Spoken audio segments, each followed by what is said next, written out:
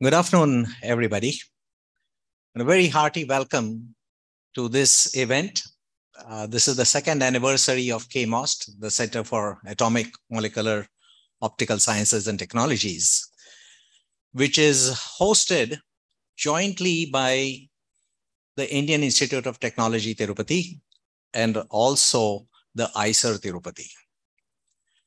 So this is a great privilege for CAMOST to have the hospitality of these two premier institutions, Tirupati being the only city in India where both we have an IIT as well as an IISER. And between the two institutions, we have several young AMO scientists. And that's part of the reason Tirupati has been chosen where this center has been set up. It is 2 years now, 2 years of the pandemic, and we certainly had hoped to achieve a lot more than what we have, but we have certainly made a beginning. And this is on completion of 2 years, we are having a ceremony, an anniversary celebration, which will sort of continue for some time.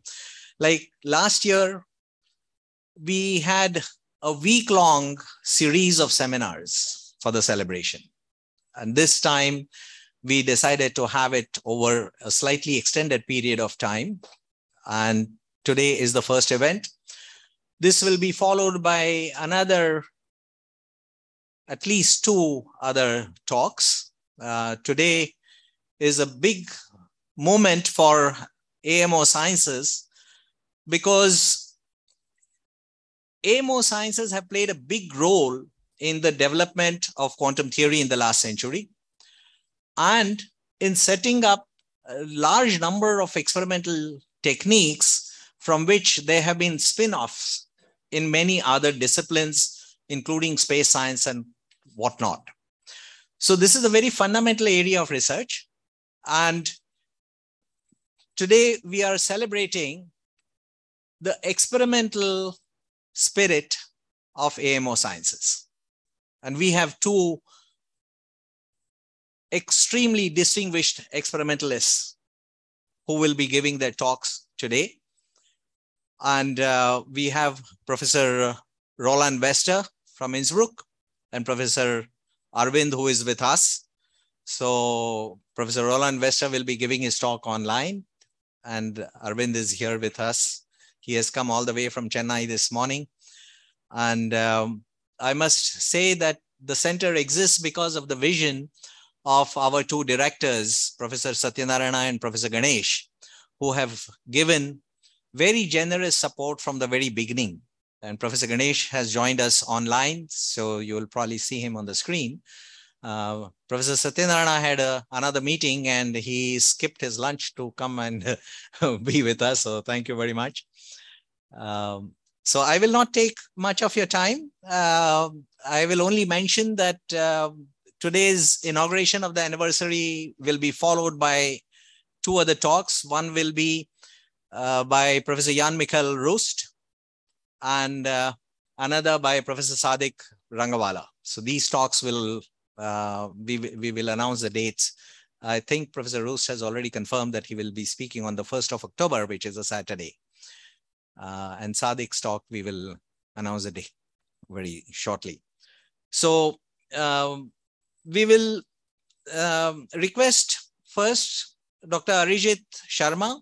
Arijit and Dr. S. Sunil Kumar are looking after the operations of CAMOST. Arijit on behalf of the IIT Tirupati and Dr. S. Sunil Kumar on behalf of IISER. So I will request Arijit to present the anniversary report. Arijit.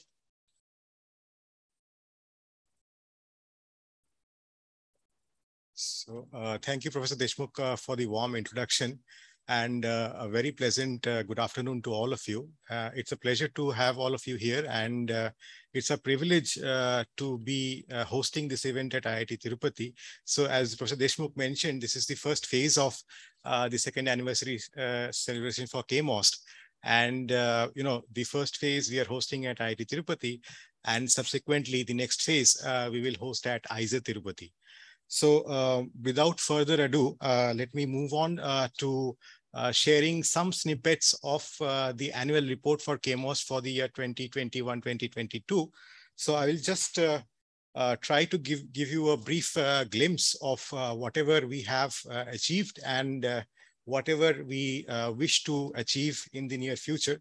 So I'll just give you a brief overview of that. Rameshji, can we have that thing? Not the pointer. I want to open the presentation.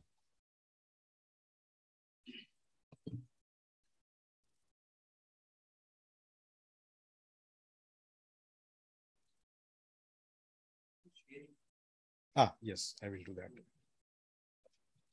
What is the sharing option? The Zoom window.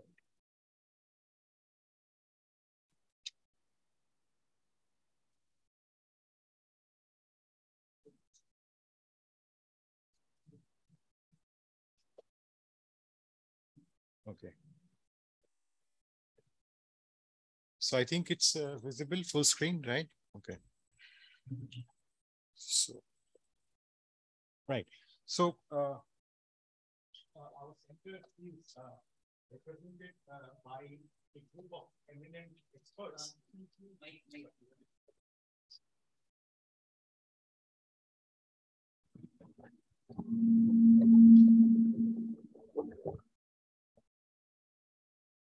Is it fine now? Okay.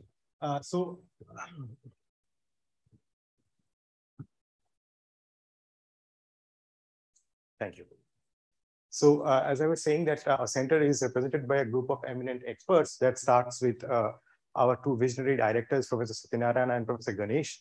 Professor Ganesh is joining us online, and we have our director from IIT Tirupati in our audience right now. We are also fortunate to have Professor Deshmukh here, who has conceived and brought this center into its existence in 2020. So right now, as Professor Deshmukh mentioned, we are part of the team that is overlooking all the administrative and scientific events as far as CAMOST is concerned. So I am fortunate to be joined by Dr. Sunil Kumar from IISER Tirupati. Professor Ambika is also with us, who is the chair of physics at IISER Tirupati. Then we have in the audience Dr. Koteshwar Rao, who was the previous Department of Physics HOD at IIT Tirupati. Right now, Dr. Ritesh has succeeded him, and he is also very actively supporting the CAMOST activities at IIT Tirupati. So the CAMOST Advisory Council that you can see, we already had a very accomplished team of world-renowned experts in diverse domains of atomic physics. So last year, we were fortunate to have Professor Peter Brugman from the University of Minnesota joining us in the capacity as a scientific advisor of CAMOST.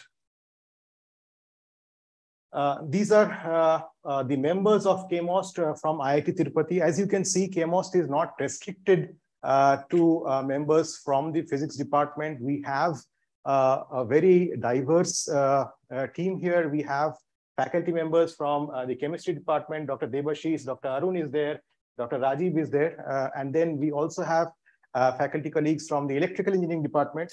You can see here Dr. Murthy, Dr. Guruk Belli is there, and Dr. Swapnil Gupta is also there. Our colleague, Dr. Ravi Shankar, joins CAMOST from the mechanical engineering department, right? And the vision of CAMOST is to come up with science and technology that can come from any background. It's not restricted per se to the basic sciences. Today's science is very much interdisciplinary, and we wish to put this vision in CAMOST from a very early stage. So from IISER Tirupati, we have the previous members, which is Dr. Padmavati, Dr. Raghunath, Dr. Shaumit, and Dr. Sunil. Okay, and we are fortunate to be joined by a few more colleagues from IISER Tirupati, who are Dr. Susmita Mahapud, Dr. Sharita Dotto, Dr. Rakesh Kumar Singh, Dr. Tapan Chatra Adhyapak, and Dr. Ravi Kumar Pujala. So most of them are here in the audience today also.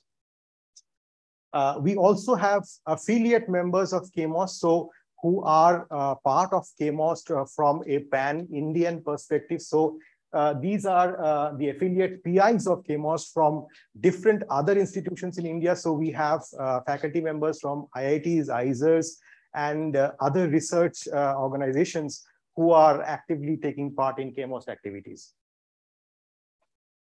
So for the CAMOST events that happened over the past 1 year, one of the highlights was the CAMOST anniversary event, the CAMOST Colloquium series that we had last year, which was scheduled from August 16th to August 20th.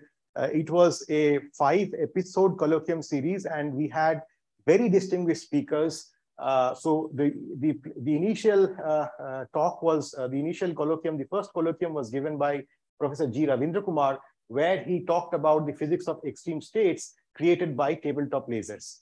And then this was followed by Professor Vijay Raghavan, again from TIFR Mumbai, who talked about how to build a quantum computer, right? And there's so much enthusiasm and I would say activity concerning quantum computing, quantum technologies in general. And we thought that it was a fitting tribute to this demand of the age of quantum computing. So the previous year's colloquium series, if you see, there is a bunch of speakers who focused on quantum computing, quantum communication. So after Professor Vijay Raghavan, Professor Urbasi Sinha from the Raman Institute in Bangalore, she talked about photonic quantum science and technologies. Then it was followed by a seminar by Professor Dimitri Budkar, who talked about the perfect defect, okay, and he was speaking about the NV centers in diamond and using them for quantum sensing. And finally, the colloquium series, the final speaker was Professor Peter Brugman, who also happens to be a member of the Scientific Advisory Board of CAMOST. And he talked to us about the applications of low temperature plasmas, right? And our physics department HOD, Dr. Ritesh, he is very actively pursuing the physics of low temperature plasmas, and in particular, applications of using plasmas for water decontamination or food preservation. So it's a very relevant topic, right? As far as the research on plasmas is concerned. Okay. Then we also had a series of webinars, I think. Ramesh, it's not changing. Okay, so we had a couple of webinars as well following up the colloquium series. So the first speaker was Dr. Sudipta Dotto from IISER Tirupati, and he talked about tunable magnetic states in two-dimensional materials. This was followed by a seminar by our own physics department HOD, Dr. Ritesh Gangwar, where he talked about spectroscopic diagnostic of argon rotating gliding discharges. Okay, then we also had the AAMOS 20 international conference, which was completely online and sponsored by IIT Tirupati, IISER Tirupati, and Dayananda Sagar University, Bangalore. And while the event was hosted in 2020, there was a series of conference proceedings that took some time to evolve, and finally those things have come out as a special focus issue in the IOP Physica Scripta. So this is now, I think, available online, and if you wish, you can just have a look at all the talks that were presented and some of the conference proceedings that were submitted. So this was a very prominent event that we hosted right after the inception of CAMOST, okay?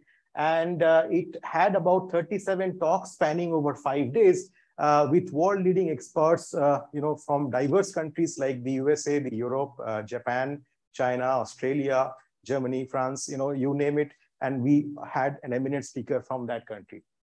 So then let me just briefly take you over through the publications that have been there from the CAMOST members for the past 1 year. So we had about 28 publications in 1 year from different CAMOST members. So this is, I would say, a comprehensive compilation of all the research activity that has happened, by the CAMOST members, not only present in IIT and IISER Tirupati, but as I mentioned, we also have affiliate PIs, and so their contributions towards CAMOST enriches the growth of CAMOST in a very big manner. Okay, so you can see we have papers not only by members of IIT and IISER Tirupati, but if you glance over the other publications, for instance, Professor Jobin Jose and Professor Hari Barma, they are from IIT Patna and IIT Mandi. So they are affiliate members of CAMOST, and we are fortunate to have their contribution enlisted under CAMOST. And then, we also had about 2 book chapters or monographs published. And interestingly, both of them are authored by our physics department HOD at IIT Tirupati, Professor Dr. Ritesh Gangwar. Okay, and this is a collaboration that he has with one of our faculty colleagues in the civil engineering department, Professor Shihabuddin. And both of these are actually out in press. You can see them online. Then our CAMOST members have delivered multiple seminars and lectures across different institutions all over India, as well as international seminars online. And you can see a glimpse of those seminars and lectures and talks. So we had about 12 such events, participated through the CAMOST PIs. And once again, this list is not restricted to IIT and IISER Tirupati PIs. It is a pan-India list. Then we had our students taking part in different poster competitions or poster presentations in different conferences. And here we highlight some of their activities. Okay, so these are various national and international conferences that have happened in India. And our CAMOST PI members and their research students, they have highlighted their research work through these poster presentations. Then I would like to highlight some of the sponsored research grant. As you know, any center can only develop through mutual collaboration. And it is important that we not only have inter-institute collaboration, but we also have intra-institute collaboration. And I am very pleased to actually highlight both of this in this table here. So as you can see, this is an example where Dr. Tapan Chandra Adhyapak and Dr. Ravi Kumar Pujala, they are faculty colleagues from IISER Tirupati, and they have put up a joint proposal which was, sanctioned to the tune of 42 lakhs from ACRB. And then we have another example where I was fortunate to partner with Dr. Sunil Kumar and Dr. Padmavati. And this is an example of inter-institute collaboration. And I think this is a very good example of what a center like CAMOST can do. Okay, and we are fortunate that we could get a funding of about 76 lakhs, combined all three PIs. And then independently, of course, individually, we have written proposals and they have been sanctioned. So I am fortunate to highlight one such proposal by myself and another by Dr. Arabinda, where he is taking part in this MATI initiative. So he is using this quantum computers to do some research in the foundations of quantum mechanics. And he plans to use some of the web services and time slots for quantum computing simulations. So this is sort of the overall overview of what we have achieved as far as sponsored research activities are concerned. Then we are also looking towards the future. So we are building up new collaborations. So we are talking to other colleagues in the country where we can forge new collaborations to facilitate mutually beneficial research. So some such collaborations are being set up. Then we are also formulating a few joint proposals which are quite substantial in budget and in our objectives. And I think a couple of them are already in the final phase, and some of them are in the pipeline. Then we have this, as I mentioned, the colloquium series that was done to commemorate the inception of CAMOST. And then, looking into the future, we are talking about further webinars. We want to also have a couple of schools focusing on specific aspects of atomic physics. We had one such school last year, which was on quantum optics, which was extremely well received. And that school was conducted by Professor Sanjay Majumdar from the Department of Physics at IIT Kharagpur. And then we are hoping that through the addition of new members in CAMOST, our publications also go up. We are setting up facilities for collaboration. So we are trying to come up with experiments and projects where we can leverage each other's strengths, and we can look into a more holistic approach for forging collaboration for interdisciplinary research, because that is what science is talking about all today, interdisciplinarity of the different projects, right? And then we are trying to look at programs where we can think about giving some specialized online courses. So, we are trying to look into the aspect of getting some international experts from renowned institutions like the Max Planck Quantum Optics, where they can come or they can deliver some of the lectures for a particular course online. So this is all in the pipeline, and we hope that these activities will not only enrich our students, but also it will attract the young minds to engage in atomic physics, science, and research in general.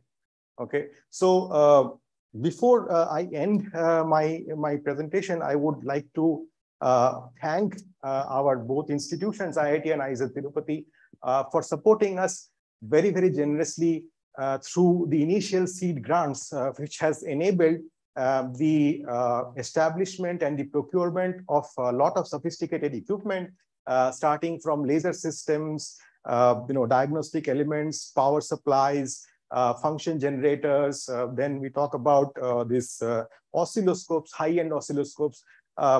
So there's a lot of equipment that has been supported through the seed money that has been received from IIT and IISER Tirupati. And I think with that, I will wrap up my presentation. So thank you very much for your patient listening.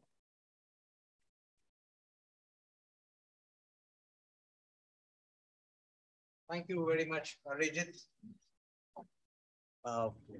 I should mention that CAMOST is the first and the only center of its kind in India. And its importance comes from the fundamental nature of the field with AMO sciences. And we have an obligation not just to our two institutions, but to the whole country.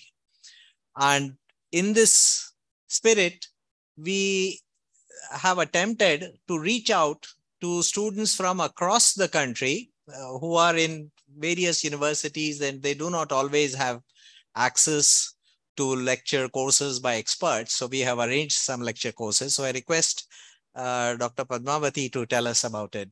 Padmavati?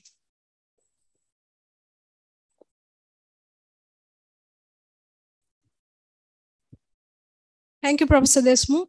Can you please put up today's program? Yeah.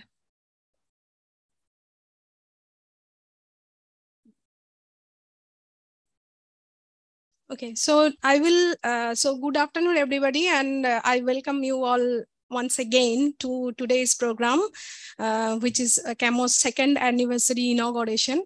And on this occasion, we CAMOST organized some of the colloquium series, and as well as some short courses, which I will talk about. And Professor Deshmukh already mentioned about the colloquium series, and this colloquium series will be kicked off today. The first talk of the colloquium series will be by Professor Roland Wester. Professor Roland Wester is from University of Innsbruck, and he will talk about controlled interactions of cold-trapped negative ions. And that will continue by another talk, which is by Professor Arvind Gopalan from IIT Madras. And he will talk about intermolecular Coulombic decay in molecules of astrophysical interest. So, and not only that, we will, this colloquium series will continue in the coming weeks also. And there we will have two more talks. One will be by Professor Jan Michael Rost from Max Planck Institute for Complex Systems, Germany. And this is scheduled on 1st October, Saturday. And then there will be another talk by Professor Sadiq Rangwala from RRI Bangalore. And this will be in one of the coming weeks, and the details of which can be found in CAMOST website also. Okay, and not only that, we will have a short course also, like last year we had on quantum optics. This year we will have a short course on ultrafast spectroscopy, and that will be, the course will be conducted by Professor Sivaram Krishna from IIT Madras, and Dr. Binay Majeti from IIT Tirupati, and Professor Marcel Mudris from Aarhus University. So the course details of this course also can be found in due course in CAMOST website, the date and all the other details. With that, I will end up here, and I will hand it over to Professor Deshmukh. Thank you. Thank you, Padmavati. Like I mentioned, we have had the privilege, the CAMOST has come into existence because of the vision of our two directors, Professor Satyanarayana and Professor Ganesh. Professor Ganesh has joined us online, but Professor Satyanarayana is here after skipping his lunch. So Satya, please address the gathering. We are very fortunate to have Professor Satyanarayana's support and guidance from the very beginning. Thank you. Thank you. Thank you, Professor Deshmukh. I'll try to be brief because we're running a little behind schedule. and I'm sure all of you waiting to hear Professor Wester's talk. So Professor Deshmukh keeps talking about the vision of the two directors, but I think it's the vision of Professor Deshmukh and the team that he put together that got this started off. Our job is only to get out of the way and make things, let them do things when they're doing good things and not get in the way. I'm very happy to see the progress that has been presented by both the members earlier in terms of the various activities, whether it is the conference they've held, whether the colloquium series, the webinars and short courses, and the research grants that they managed to bring in together to the tune of 1.4 crores nearly, which is about $200,000 if you convert it to dollars, but on PPP terms, it's more closer to $800,000 or $900,000. So that's a major. We have I'm sure from Ganesh's and my perspective, this is one center that this is our first center, joint center, and that's taken off so well. It's very encouraging and motivating for other colleagues in other areas to collaborate, not only within the two institutions, but with institutions across. Like he's talked about the affiliate members and how they're getting them involved and so on. Also good to see everyone getting together physically, most of you getting physically after 2 years of doing everything online. It's a big relief to see people coming together. And also our two campuses are getting ready. Of course, our IIT Tirupati campus by this November, December should be mostly ready in all forms. So we'll be able to, and IISER campus is also following up very quickly behind. So by the next year's anniversary, I think we have two lively campuses across the road that are buzzing with activities, and we can host these events in a much bigger scale and probably get all the affiliate members and all that physically come here and do the event. And one more satisfying thing I'm seeing is our colleagues from engineering departments, whether it's from electrical, mechanical, civil, also getting involved in these activities, along with the science colleagues. So that's a major advantage of being in an institution like IIT, where your colleagues from these various areas. And more importantly, we've been looking at how to work with the institutions around us, close to us. We have started discussions with institutions like Kriya University here near Sri City and various other institutions nearby. So we want to create a good ecosystem for people to come together and work on this. So all the best and great job so far, and looking forward to greater heights being reached by this CAMOST community. Thank you. Yeah.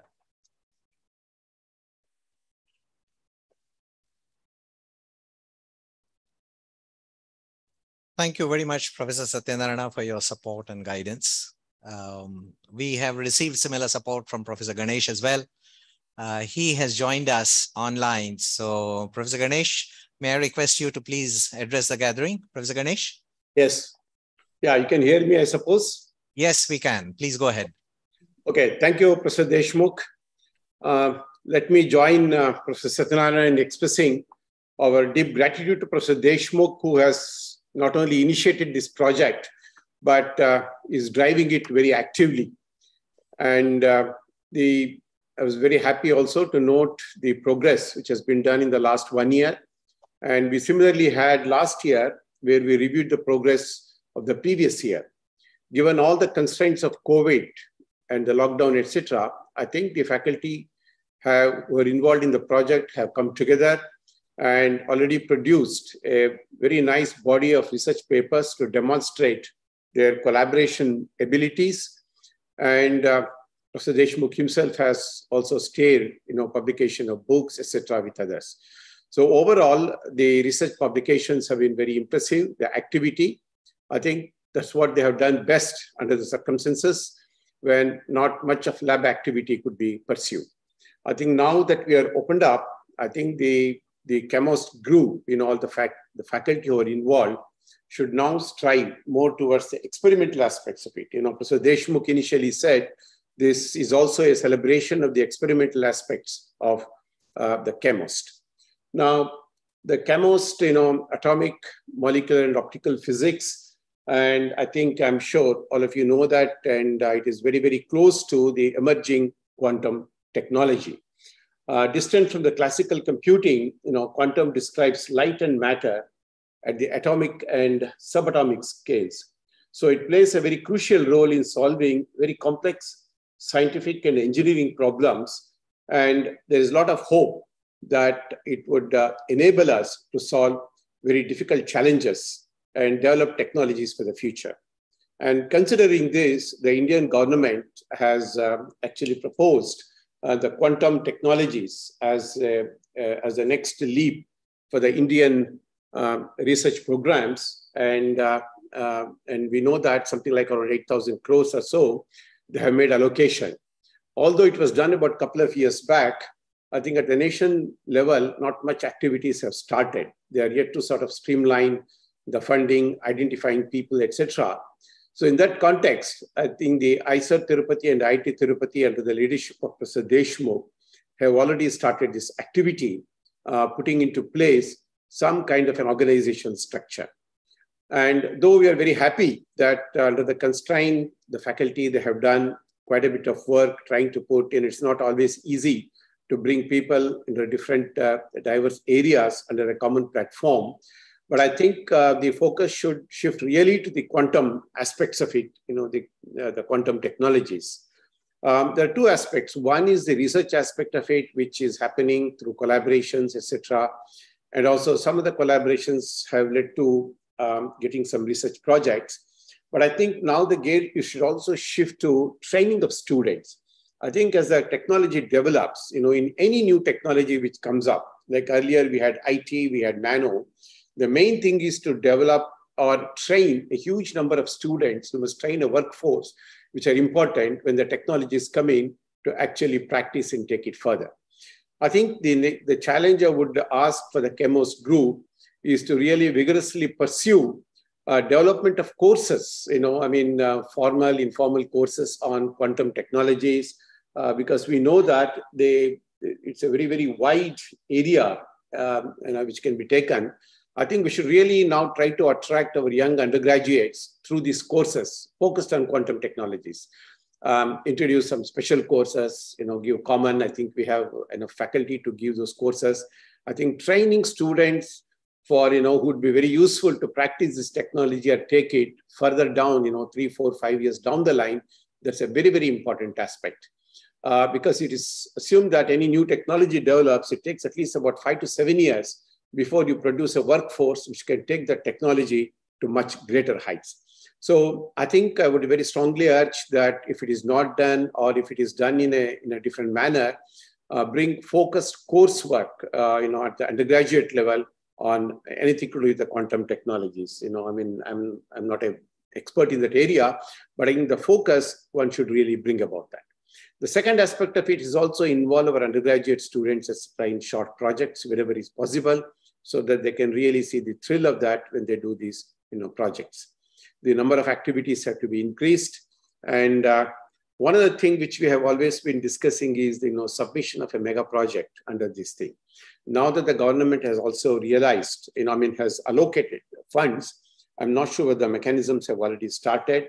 And I think we should aim to have focused projects. I think we should pick up 1 or 2 projects which we can deliver.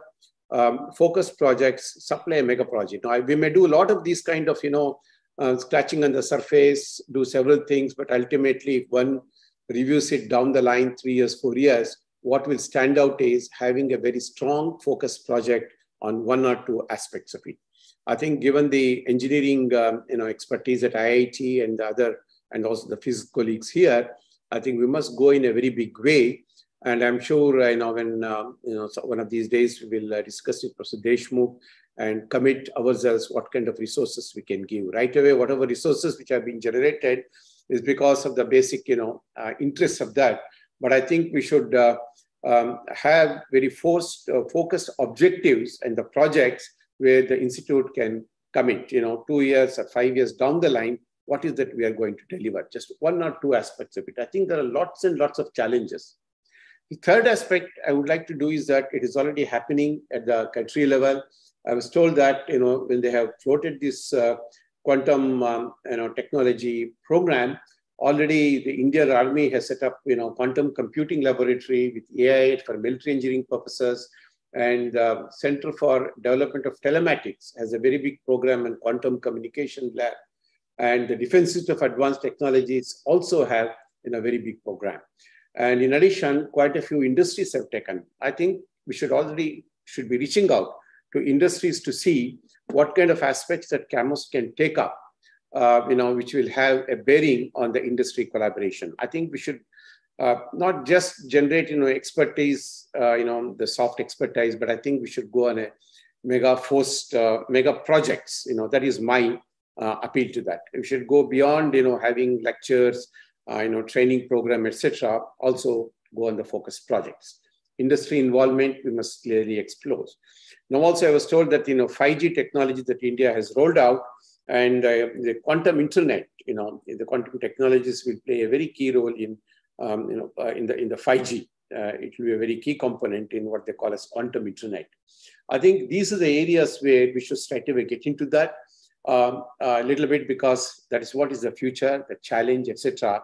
And I think with the combined expertise of, and also I think if you identify and come out with a program for 5 years, and our future faculty hiring could be in those areas where we lack now the real expertise in quantum technologies. So this is, few of my thoughts. And so far, things have been very good, but I'm sure with the COVID behind us now, the people can come together, we can slightly shift the gear and start more towards focused objectives and try to write, the mega projects, get industry involvement into that, and also train a lot of undergraduate students who would be the workforce in 5 years, 10 years, down the line. With this thing, I thank all the faculty who have been involved in that. And I also must thank the Scientific Advisory Council, who are very, very distinguished people who have been guiding, giving ideas to our faculty in their initial stages. So with this thing, I would like to end by wishing this meeting all the success. Thank you.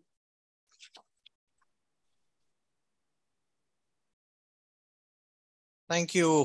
Thank you very much, Professor Ganesh, and CAMOST and the young team of scientists from our two institutions will continue to seek guidance from both Professor Satyanarayana and Professor Ganesh, which is very inspiring, very supportive, and it will help the CAMOST community to continue to contribute to to push the frontiers of AMO sciences and also technologies.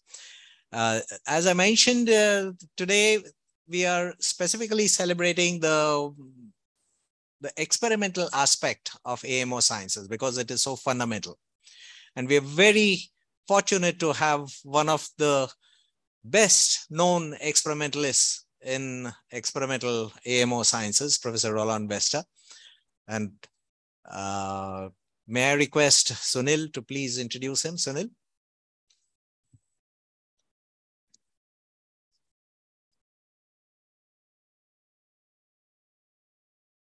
Hello, Roland. Okay. Hello, good afternoon. Good afternoon. Yeah, maybe you can share your slide. Yeah, I can. It's currently again deactivated, but I'll yeah, I can hear you properly. Yeah. Okay, good. Yeah. Good afternoon. Screen sharing needs an activation. Yeah. Oh, okay.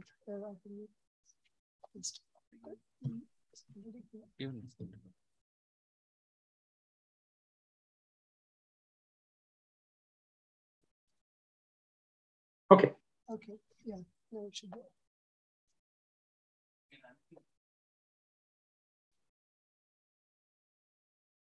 Okay. Yeah. Okay. Yeah, good afternoon, everyone. It is a pleasure for me to introduce Professor Roland Wester as one of the first scientific talk in a CAMOST anniversary this year is by Professor Roland Wester. And I am fortunate to be collaborator with Roland. I actually did my postdoc also with Roland. So I would like to first introduce him to you.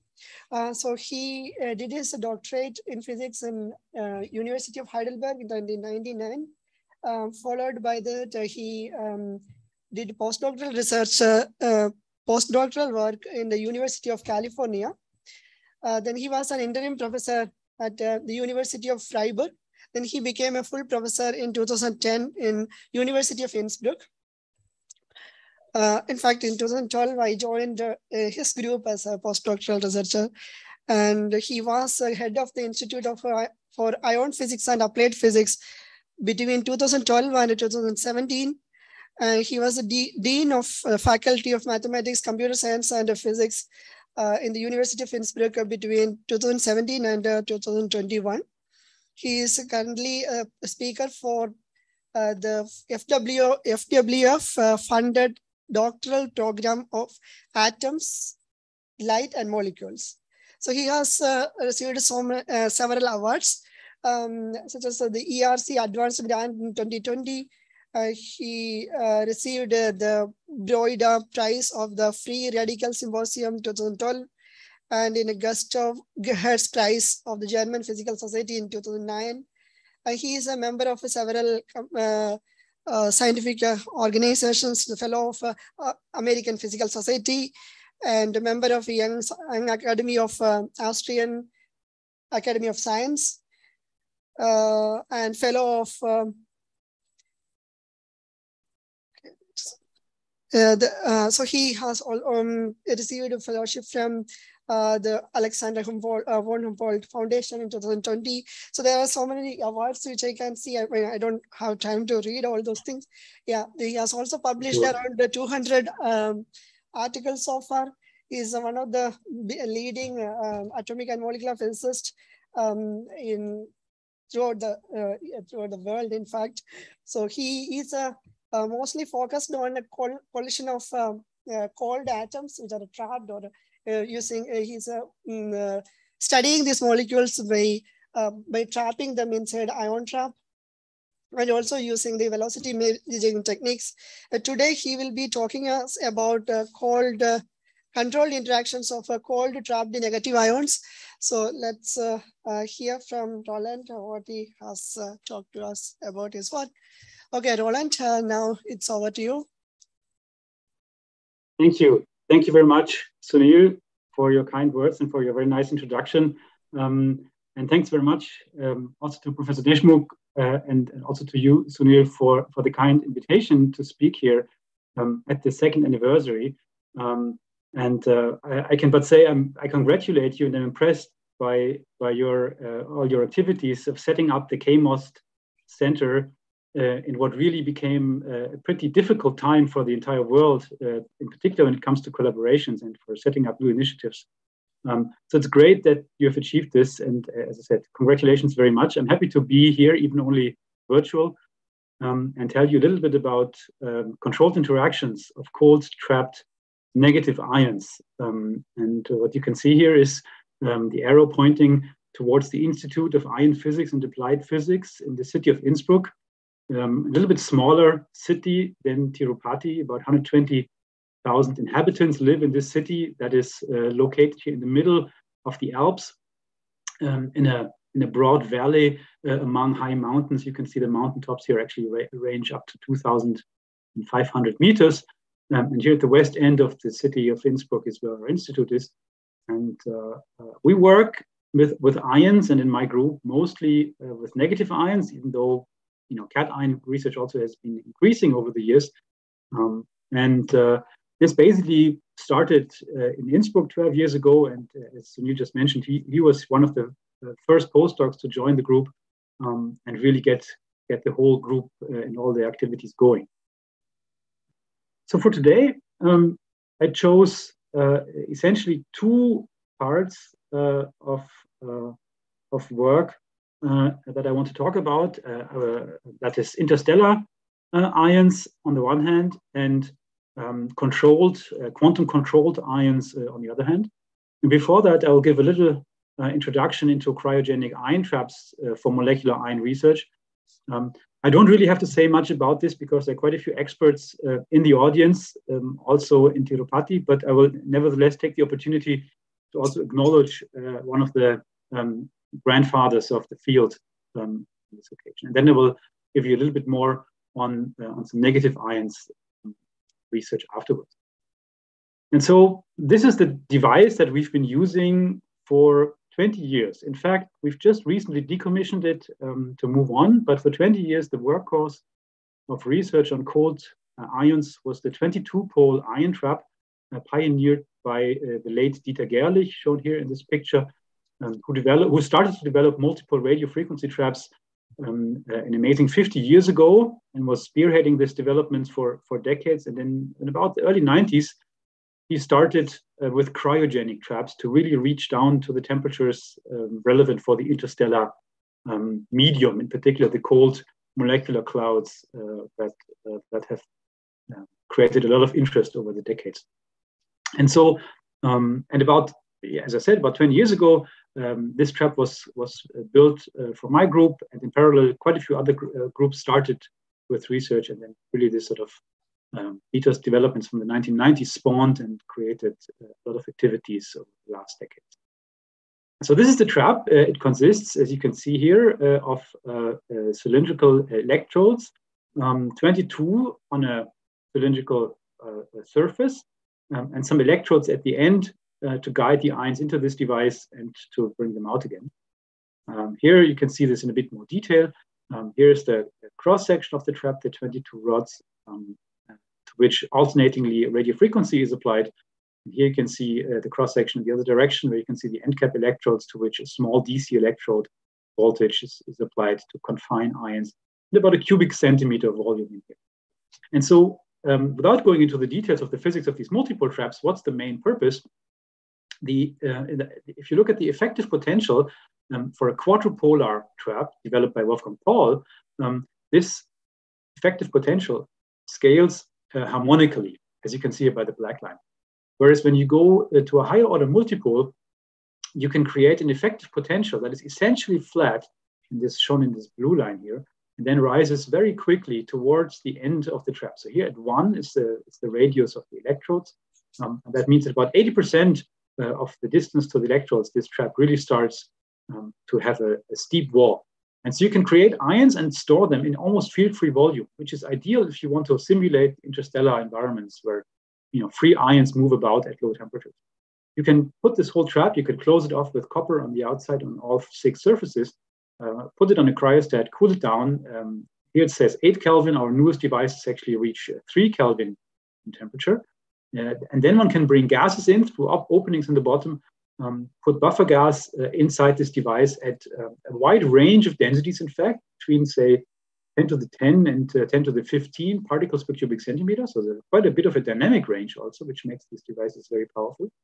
And this buffer gas can cool the ions cryogenically, cooled by the walls, and cools by collisions the ions in what we call buffer gas cooling.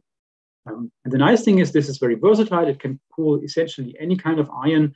And it can also cool not only the translational motion, but also the internal degrees of freedom rotations and vibrations.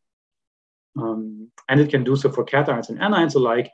And then if you are interested more in ion molecular reactions, then you can also apply neutral reactants at some well-defined density and watch out for reaction rate coefficients. And again, with a very high sensitivity. Here's a close-up of this trap. And essentially what we do is we produce ions outside. I will not talk much about the techniques here, but produce ions outside, bring them in, have them stored for milliseconds to seconds to kiloseconds. They get changed by reactant gas or by laser light, or they get lost by photofragmentation. And then at the end, we take them out again, put them into mass spectrometer, and diagnose what happened. And here's just a classic example from Gerlich's work from the 90s, just to show you some of the powers also in terms of kinetics. and that is the N+ reaction with H2, which leads to the formation of ammonia in interstellar space. And you can see here on the logarithmic scale, N+ decays exponentially by reactions with H2. And you can directly, by mass spectrometry, follow the different product channels here, actually the different steps that occur.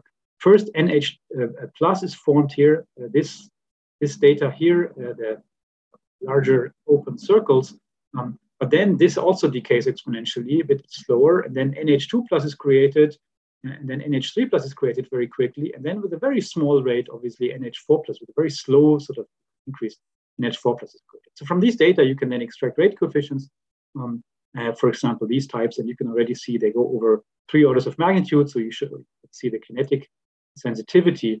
And in fact, this is sort of where you form NH4+, which then by electron-ion recombination leads to neutral ammonia in interstellar.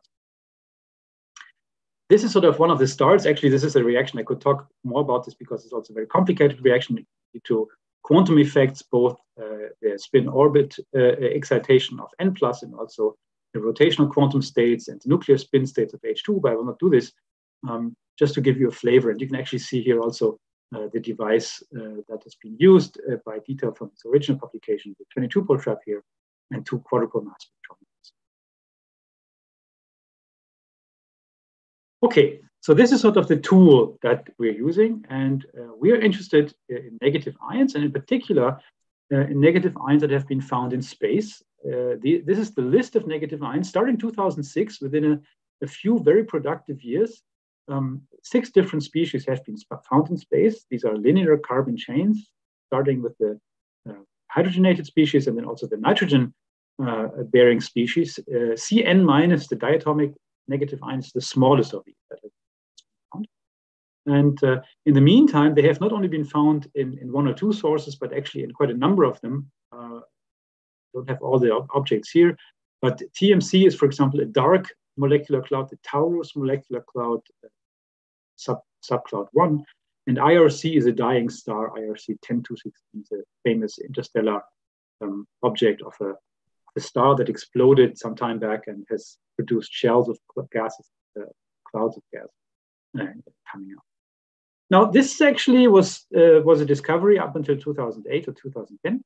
And as I said, the same species have been discovered more and more, but the questions are there also other negative ions? We don't know.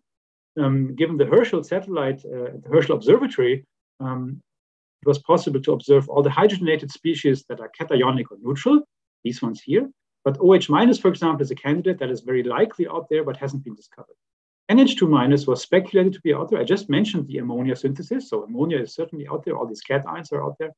NH2- was speculated in this article in Astronomy and Astrophysics. But doing rotationally resolved high-resolution spectroscopy in our lab, we could actually prove that this discovery was not correct. And then there are further speculations like phosphated species C3P-, that's similar to the C3N-. But none of these have been found so far, and it'll be a combination of laboratory observations of the frequencies at which these species radiate and astronomical observations that are required to find out.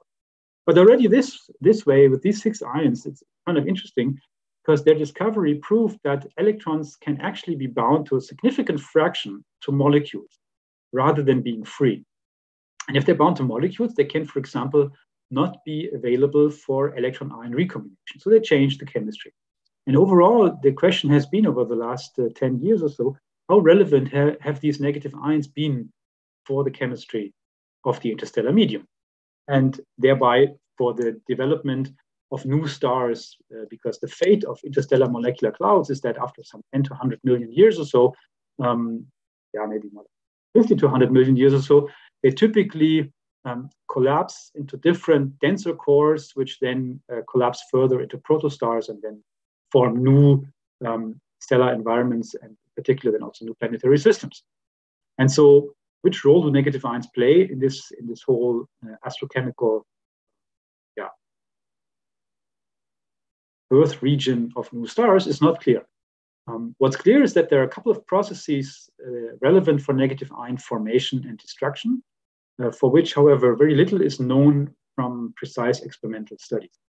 One is the formation process, and the most difficult to study here is to take a neutral molecule like C3N and an electron, the free electron, at a temperature of relative motion of some 10 to 50 Kelvin or so, and watch for radiative association. That's basically an impossible process to study in the lab on Earth, but it's assumed to be the most important process making negative.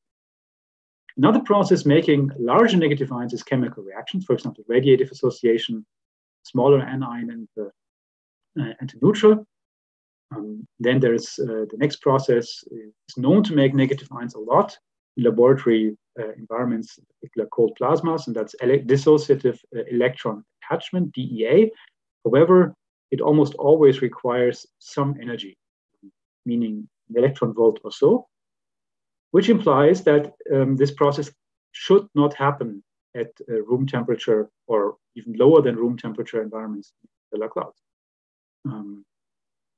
One of the big questions here, and this is a very personal note on this, is that I'm always wondering how quickly can electrons that are created by photoionization with cosmic rays inside a dense molecular cloud, how quickly can they thermalize by elastic collisions, and what is the fraction of these electrons to actually be able to do DEA prior to relaxing? So in astronomy, it's always nice and simple to assume thermal equilibrium, in which case these electrons are cold and this process is impossible. But it's not so clear if that's always the case, because places may be somewhat outside thermal equilibrium. This is, I think, getting into the focus of astrochemistry more and more over the last couple of years. Now, these are formation processes, and then there are destruction processes. One of the important ones is ion-ion recombination, producing neutrals. Here, there's lots of assumptions for rate coefficients, and they're probably correct to some order of magnitude, but there's very little experimental evidence, in particular, again, at the low temperatures. Nevertheless, if you look into the databases for astrochemical reactions, for example, the kinetic database KIDA, which is hosted at the University of Bordeaux in France, or also at the Astrochemical Networks, the UMIST database, originally hosted at the University of Manchester in the United Kingdom. These databases are full of ion-ion recombination reactions to model interstellar environments. However, rates are often just sort of estimated. And the same was true for many years for photodetachment, that there was no experimental evidence for negative ions reacting with light. There was some assumption, which again turned out to be not so bad within 1 or 2 orders of magnitude, but our experimental data actually allowed to nail this down much more precisely. And finally, there is reactions with neutral atoms, in particular hydrogen, which is still abundant even in dense molecular clouds. The question is, how are the rate coefficients for such processes that also neutralize negative? So far, there have only been measurements, and we just recently in my group started experiments at those. Okay, let's jump right in. Some years back, actually, and Sunil Kumar was heavily involved in this work, as you can see here. We did experiments on the photodetachment cross-sections for Cn- and C3n-, shown in these 2 plots here. And I will not talk about the techniques for this in this case here. I don't think I have time to discuss that at least now. Maybe you can ask me later.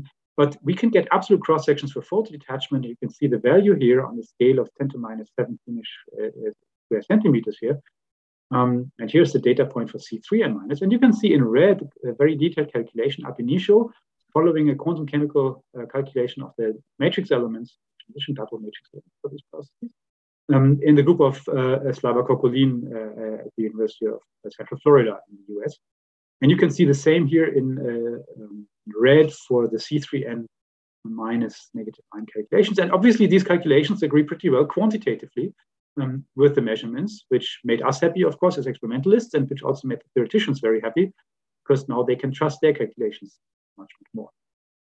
And what this allows then is to turn things around, because in fact, the photodetachment process is the inverse of the radiative association in time. So free electron is produced in photodetachment, and the free electron collides with a neutral in radiative association.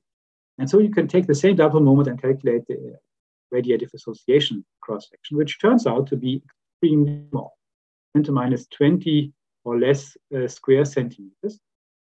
Which makes it very, very hard, if you plug these numbers into the interstellar models, to assume that C3n can be, or Cn for that matter, can be produced from radiative association. And then the question is, what else? So for C3n, there is a way out, and I will come to that in the slide. C3n has a large dipole that can allow for dipole-bound state. Dn, however, does not. And so the dipole is too weak. There's only one electronic state available in the N.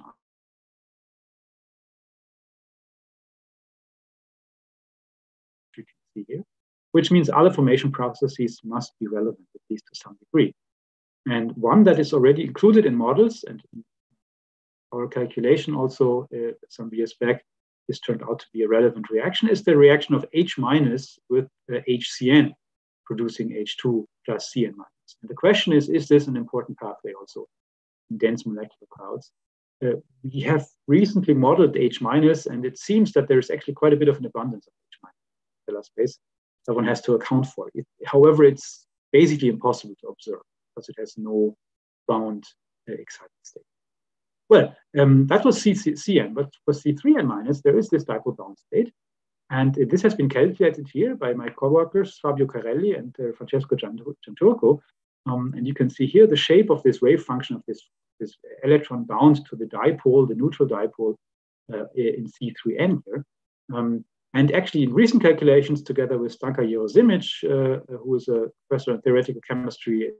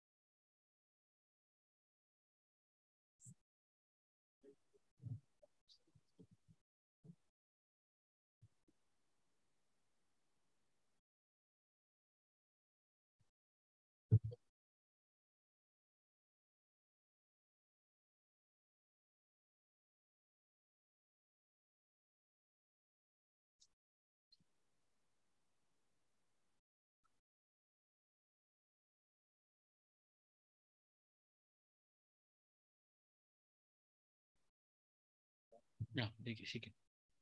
Yes.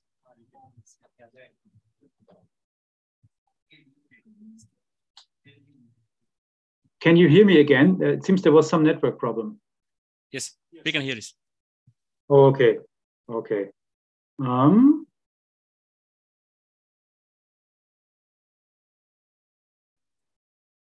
Okay. So I think last slide I started to talk about was this one. Is this correct? Yes. Yes. Sir. This one. Okay. So then I come back to this slide. So we're doing now the experiment with C3n- by putting this into our ion trap and using a tunable dye laser, we can provide for photons around the detachment threshold of this negative ion. And we essentially watch for a loss because the neutral is not trapped, the electron is not trapped. Electron affinity was known from Dan Newmark's experiments at UC Berkeley to be at this value here around in the near ultraviolet. And so if we now measure the depletion signal, so the proportion to the loss rate of this negative ion in our trap, as a function of wavelength of this tunable laser, then we can see, well, this is sort of a, well, it's a cross-section here. There's obviously some background, there's some threshold, but then here's a increase. Here's the previously measured electron affinity, and then there is more of a plateau, which is still slowly rising. So that was the temperature, 295 Kelvin in the trap, room temperature. And this is how we saw the cross-section. Well, if there is detachment for photon energies below the detachment threshold, it implies that somewhere we have to sort of borrow energy. And in this case, it comes from internally excited states of C3n-. And we could actually then model this, assuming thermal population at room temperature of the two lowest vibrational modes of this negative ion, which in this way we could sort of directly visualize the nu 4 mode, which is this bending mode, and the nu 5, so the cis bending, and this nu 5 is the trans bending mode, which in the negative ion have 500 and 200 inverse centimeters of excitation frequency. And assuming, as I said, thermal population and these ion to neutral sort of transitions, we could then use model and produce all these sort of this red curve which reproduces all these steps. And so we know now that there are hot bands producing this cross section. Okay, that was a start. Now we cool down the temperature, and if we go to 16 Kelvin, all these hot bands disappear completely. Excuse me? Mm-hmm.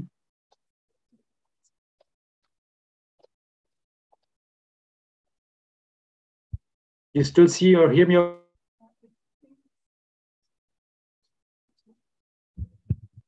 I think it was a noise from somewhere. It's okay. Okay. Okay. All right. Sorry about that. I was a bit nervous. I hope the internet will, because I think it was on my side here. Anyway, so when we go to 16 Kelvin, all these hot bands disappear, and we see a very sharp increase. And now, of course, we were curious, and so we zoom in, and you see this is a range of more than 1,000 inverse centimeters.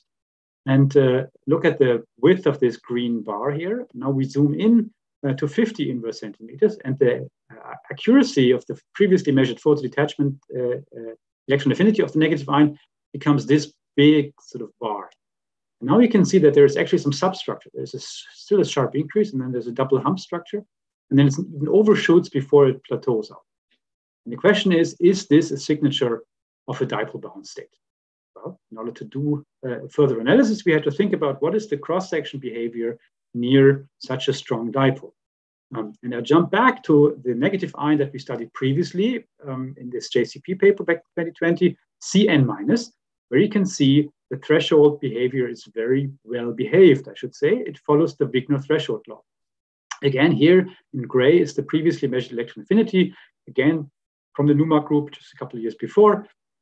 And this is an S-wave photo detachment threshold, not exactly square root of excess energy, but rather 0.46 because there's a dipole. But in fact, you can see the fit, actually agrees with S-wave because the dipole is so weak. Now, this is very different from what we saw in C3N. And there we have to now go back to some theory that actually Tom O'Malley published back in 1965. That's this cross-section behavior that he found from a quantum mechanical solution of detachment from a supercritical dipole. So a dipole with much more than this 1.6 dBi dipole moment. And you can see for comparison here the Wigner law, and up here in solid, you can see the cross-sections for such an O'Malley cross-section. And that's pretty much what we see. So we use this cross-section now to fit our experiment. And I'll jump right to the full fit at the end, because now we use this O'Malley cross-section here in this fit function shown here at the bottom with a prefactor B giving its magnitude. You can see here the rotational population and London factors also, but then you see essentially this O'Malley cross-section. But this is not the whole story. We also add the transition to a bound state with a rotational substructure. This is because the O'Malley cross-section, as you can see, gives us the blue curve here.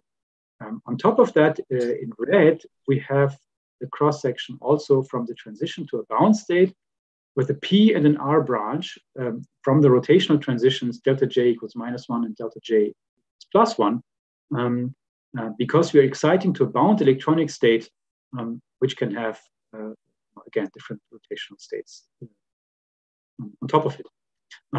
And so it's the sum of which that we need. And so from this, we could then deduce that, yes, there is an electronic state just below threshold. You can see the energy of the threshold here is the minimum of the, between P and R branch. There is no Q branch in this case for the sigma-sigma transition. That's the red line. And the detachment threshold, the electron affinity, is shown in blue. So just below this is where we have this dipole bound state at an energy that really matches the 2 inverse centimeters difference to the detachment threshold. And so with this, we could then say, yes, there is this dipole bound state. We clearly found it. We also found for the first time a cross-section that follows this O'Malley cross-section that has not been studied before, quite an interesting behavior. So we understand this now. Now the next question is this or is this not a gateway to making negative ions? Now this requires completely different calculations, and we haven't done those yet. That's very.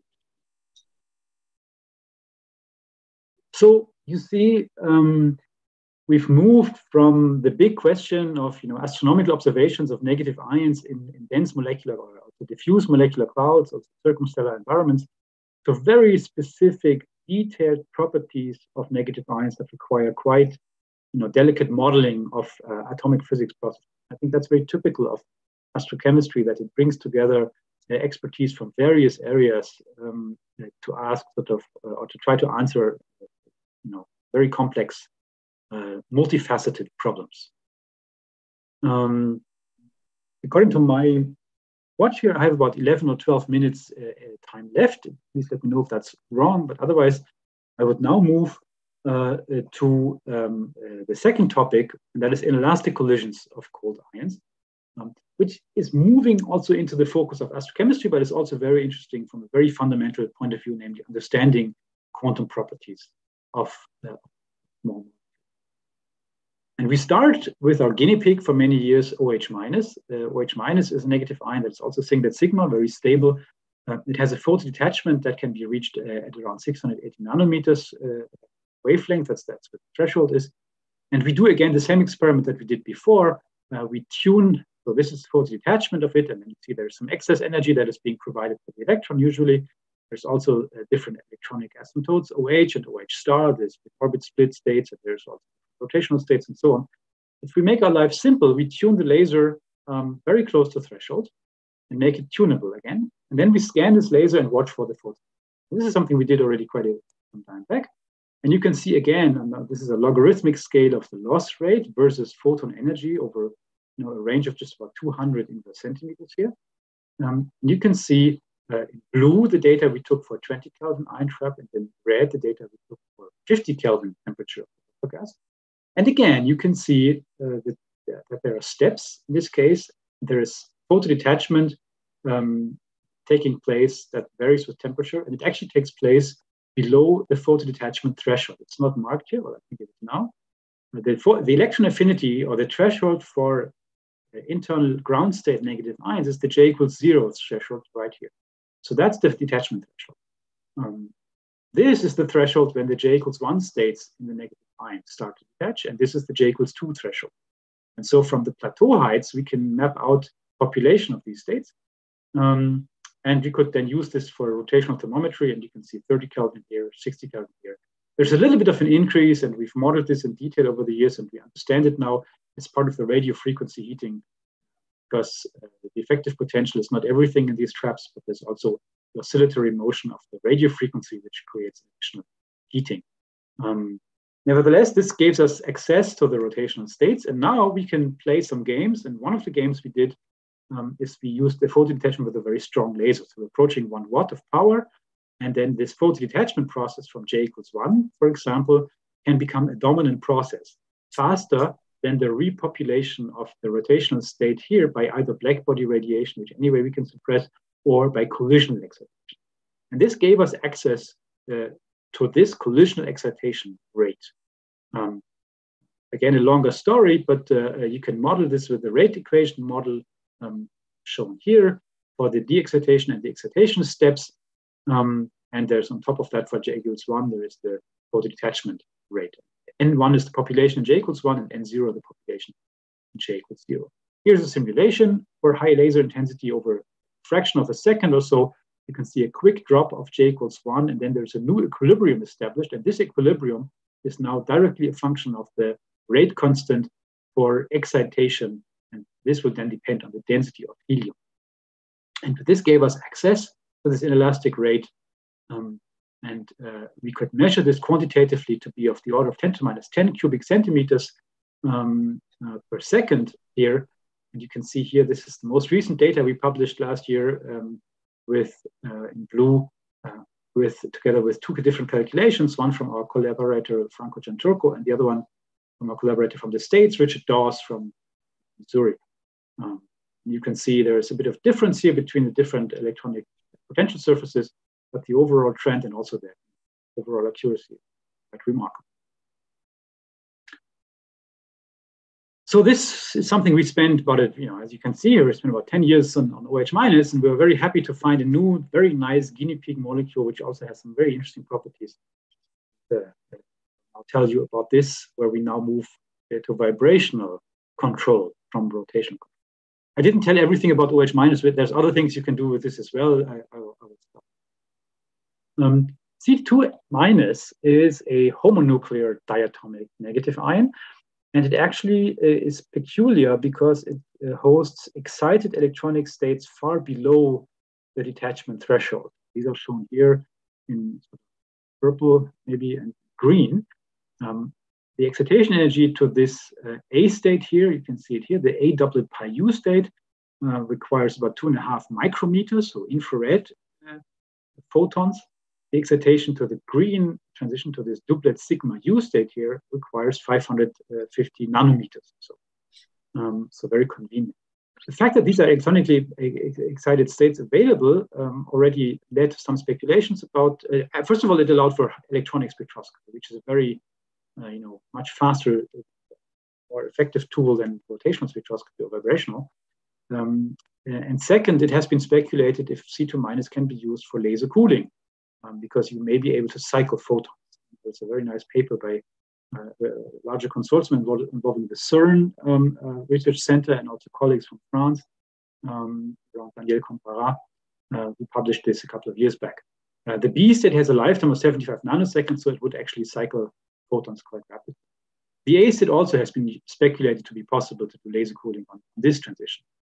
Well, nothing of that has happened yet, but still it's an interesting candidate to study. And there's also some other peculiarities because it's a homonuclear system with a nucleus with nuclear spin 0. Only even rotational states exist in the X state, and only odd rotational states exist in the B state. Now what you can do is you can pump C2 minus ions with 541 nanometers, and then they will decay by photo emission into different vibrational states of neutral. And the branching ratios are given here. These are the different content factors. Essentially 70% would fall back to the ground state. That's not enough for laser cooling. So that's why laser cooling is still probably many, many years in the future, because it's hard. You would have to repump everything that comes into different vibrational states. But at least you can see most of it comes back, but then 23% go to V. The ground rotational structure is actually a bit more complicated because it's a duplet sigma molecule. And so J equals 1/2 is the angular momentum of the ground state, which then splits by the excited duplet sigma U state because of the J equals 1 angular momentum of the mechanical rotation into 1/2 and 3/2. And in the ground state, the N equals 2 rotation splits into 3/2 and 5. So this is sort of the duplet kind of character of the rotation states.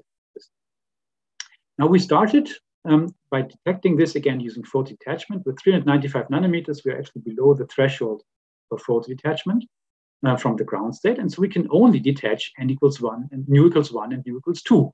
So we get a perfect probe of everything that gets pumped into higher vibrational states because they resonantly absorb the first laser. Now we did this, that's this laser here. And now we did this with a very high resolution CW diode laser system. You can see here. Now we talk about spectroscopy in the fractions of inverse centimeters, about milliwave numbers if you want. And these are the lines that we measured. And you can see they always get constructed of sums of either 2 or 3 Gaussians. Maybe, 2 or 3 Gaussians in these cases. And the Gaussian is a Doppler broadened line. And then there are 2 of them here because of spin rotation splitting. And in this case, for the R2 branch here, actually R2 transition, there are actually 3 of them. So this starts at N equals 2 in the lower state and is a delta J equals 1 absorption step. And so you can see we could model these transitions perfectly, get very detailed values better than previously measured for the spin rotation splitting, also get better absolute frequencies, which are ideally now suitable for laser cooling. And this all got published in August this year in Physical Review. And here are the numbers, you can see for these transitions. Quite a bit more accurate than known for this system. Okay, this is sort of for the spectroscopy. And then as a last step, we also did collisions because now we pumped the molecules into V equals 1. And now we can add hydrogen gas and wait and see if we can quench the v=1 state collisionally into the ground state. So it's really this time sequence that we've applied. We put the ions in, thermalized them, then we excited them for a short amount of time. Then we put H2 gas in, then we did the detachment, and then we extracted them and saw how many of them were left. And this is already the result. The number of the excited state fraction, C2 minus, decays exponentially on this log plot here as a function of the number of H2 collisions, which we can control either by making the time longer that they interact or changing the density. In both ways, everything lines up on this exponential, which we can now fit. And the fit is nothing but the rate coefficient. And we actually get, really from this graph, you can see, after about 5,000 collisions, this drops by a factor of 1/e. And that means 5,000 collisions is the 1/5,000 collisions is the rate. If we convert it into, with the capture rate, that's 3 × 10⁻13 cubic centimeters. A pretty small rate coefficient, turns out. We did elaborate quantum calculations, albeit only in reduced dimensions for this system to calculate them. And you can see here, this is the calculation in blue for the v=1 to 0 quenching rate. This is the one for 2 to 1, and this is the one for 2 to 0. And obviously, the theory is significantly above the rate for what we measure here in this case, about a factor of 10. And we're wondering if that has to do with the fact that we could only calculate reduced dimensions for this calculation, because otherwise, 6 dimensions for this calculation, full quantum mechanically, and that is still a major challenge for quantum scattering calculations. 3-dimensional were the theoretical calculations. Yeah. Okay, and then we could compare this also for helium. The rates are even smaller. So vibrational quenching of such a homonuclear system is actually pretty rare in helium, even though, and in argon it's about the same. Okay, my time is up as far as I can see here. I hope I could tell you a little bit about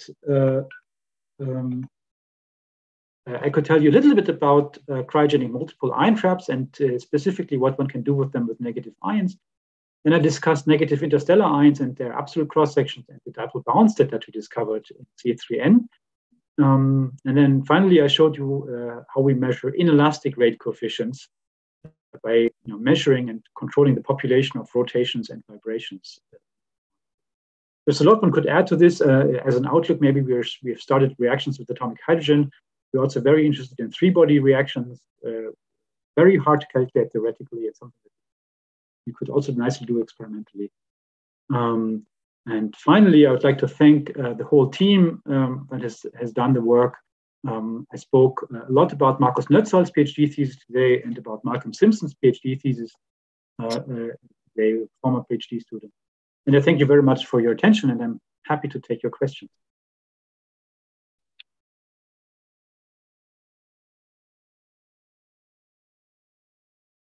Thank you very much, Roland. It was a very wonderful talk. And now it's time for the questions.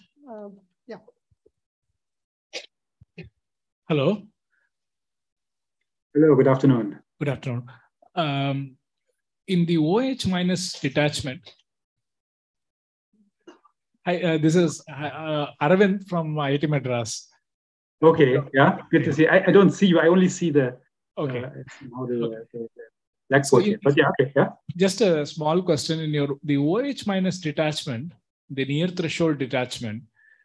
Do you see the effect of the dipole? In OH is a dipole molecule. So do you see the effect of the interaction with the dipole and the outgoing electron in the cross section? Yes, yes. With OH, this is quite significant. It's been studied in great detail by Karl Leinberger in several papers. And we absolutely see the same behavior. Instead of square root of energy or epsilon to the power of 0.5, it's about 0.28 or something like this is the exponent. So yes, the cross-section near threshold is modified by the dipole. And in OH, it's stronger than in CN, where this seems to be, the dipole is weaker, the effect seems to be weaker. Okay. But yes, we see it. We basically confirm what has been measured. Okay. And another very nice thing about the C3N, you had this P and R branch. It's like a textbook P and R branch. Do you also see the difference between the P and R peaks could give you the temperature of the molecule? Do you also see that? Yeah. In fact, we needed to plug in the temperature of the ions in the trap into this fit, which is, I believe, 18 or 20 Kelvin in this case. And so, yes, the rotational temperature is part of the model, was also shown in the fit. And if the temperature were, if we were maybe not super sensitive, but let's say 30 or 40 Kelvin wouldn't fit. So we can use this again to confirm the temperature. Thank you. Yeah, any further questions?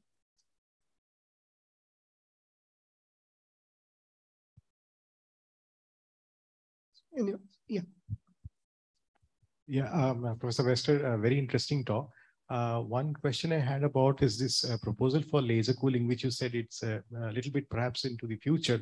But if you could kindly shed some light on, what are the possible options? Like, you showed us these 3 branching ratios, and you said that, one of them has like a 70% decay rate because of this Frank quantum overlap.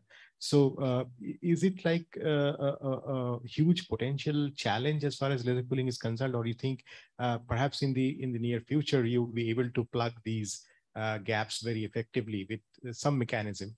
If you could discuss a little bit about that. So the way laser cooling with neutral molecules has been achieved is really by brute force. That is, for every possible decay channel, there is a laser that repumps population back into the cycle. And I'm trying to think. But so that basically requires a battery of lasers, and with these widely spaced transitions, you basically really need a new laser for every such transition. Already the rotations are spaced by hundreds of gigahertz, so you need already for this you cannot just use electro-optical modulation or so.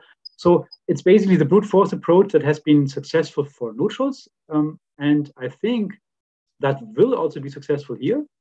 That it basically requires probably 2 lasers per per vibrational state. So a minimum of 6 lasers, I think, is required, and potentially even more, because you have 2 rotational states per vibrational state, and then you have a splitting of each rotational state into 2.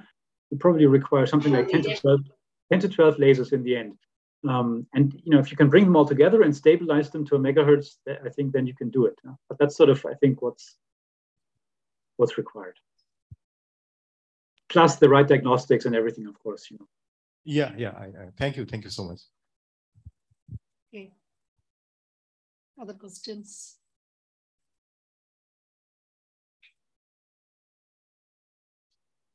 Anyone else? Roland, I have a small question. So you have been talking about the rotational temperatures that you have measured for OH minus. So have you tried to measure the vibrational temperature at any stage?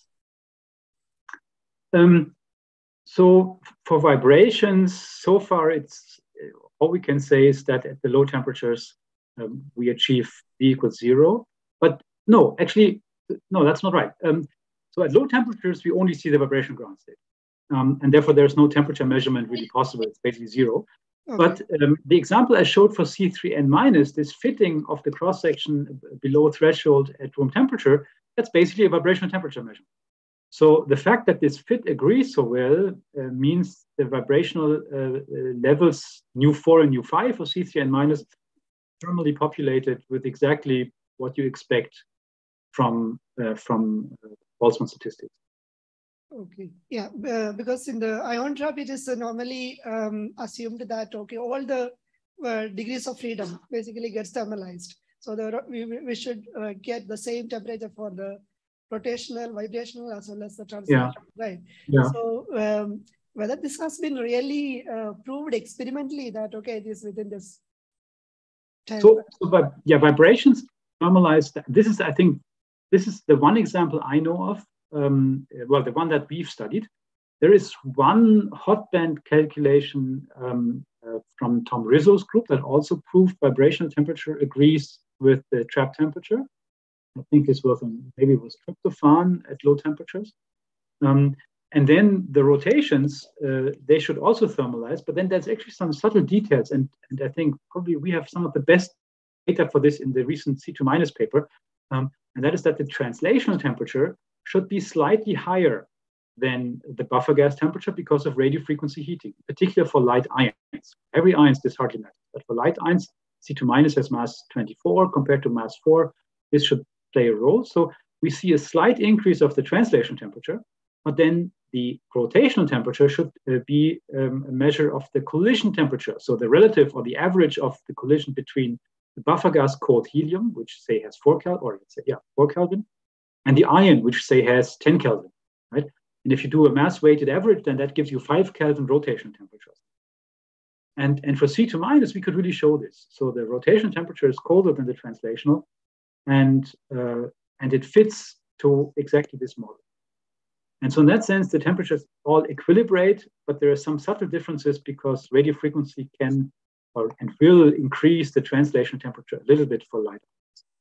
Is it that only the translational temperature will be affected, not other degrees of freedom?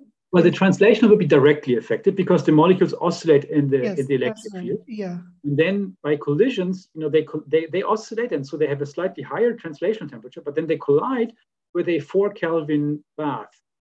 And in the relative center, in the center of mass frame of this cooling collision, which is the only thing that couples to the internal degrees of freedom, it's the low temperature of the light neutral that dominates. So the relative motion actually has a temperature that is mass weighted and actually turns out to be also almost 4 Kelvin, which means the internal temperature should always be colder, closer to the buffer gas than the translation. Okay, thank you. Thank you for one more question.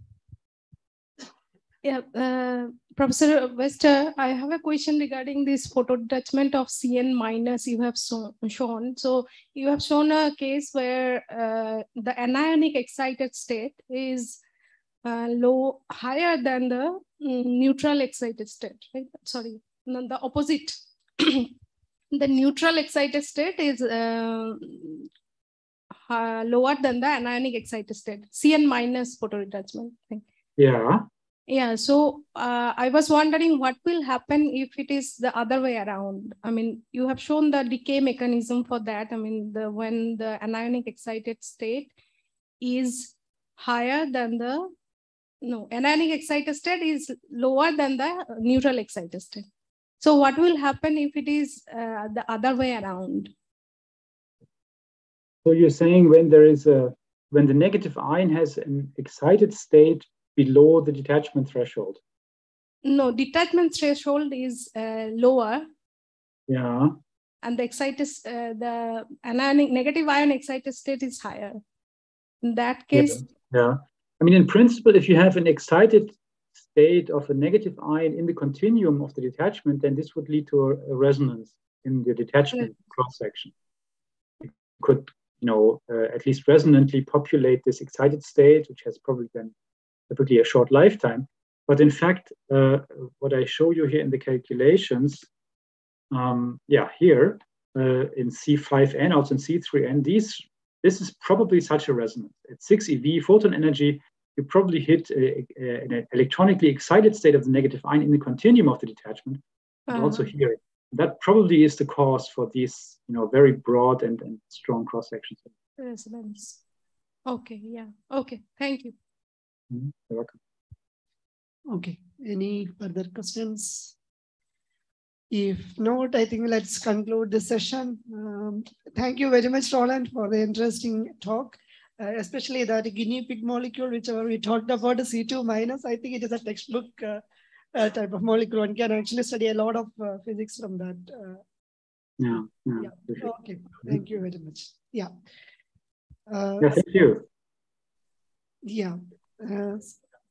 Now we will have a break. I think everyone is waiting for that. Unfortunately, Roland cannot join. But yeah, so now we have a T plus delta T break. Just to check out what is that delta T is. Yeah, I think now we are running out of time, maybe 15 minutes for the tea break, and then we will meet again. Okay, thank you very much.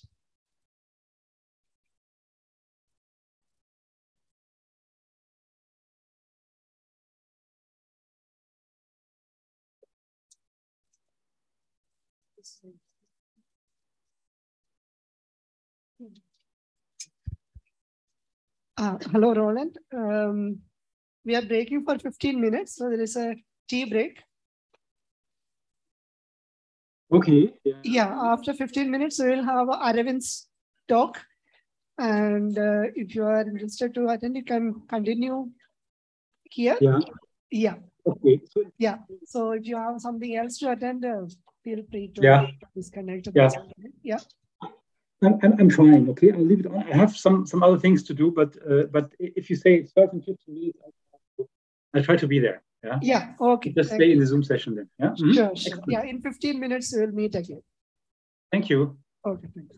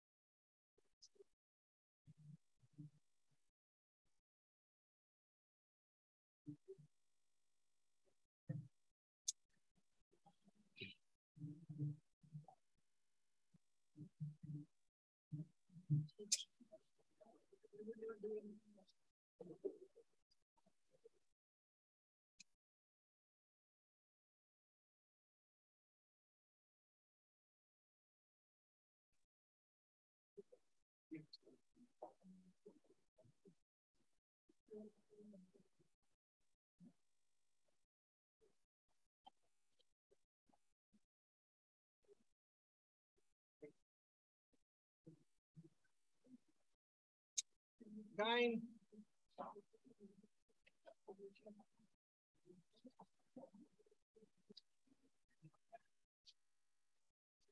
Yeah, I did. Come, we'll start.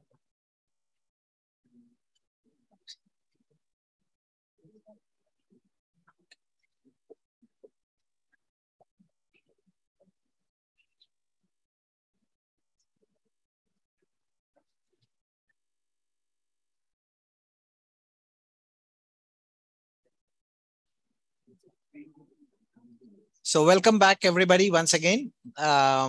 We are having the POST-T session now. And we were talking about building laboratories. And here in India, means we have this tradition, especially in the AMO sciences, where people build their apparatus from the ground up. Means I've seen Arvind work day and night, and we worked in the same group at IIT Madras, spent many years together. So these people, and this is a tradition we have in our country, especially in this field. In many other areas of experimental sciences, people buy commercial equipment and do their experiments. But in AMO sciences, I think it is a tradition which started out with this space program.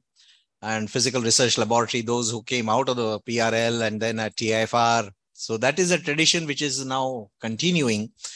And we are very fortunate to have Arvind to talk to us. Sunil is building a wonderful laboratory right here in Tirupati at IISER. So is Arijit. So everybody who is over here, especially the students, I would encourage them to go and visit Sunil's lab and Arijit's lab and find out how things are actually done. So we have several Arvinds in the physics community. And my good friend Arvind will introduce the other Arvind. And he always tells me that there is an Arvind with a single A. Our speaker Arvind is with a double A, A-R-A-V-I-N-D, and the person who will introduce him has a triple A. So Arvind, yes.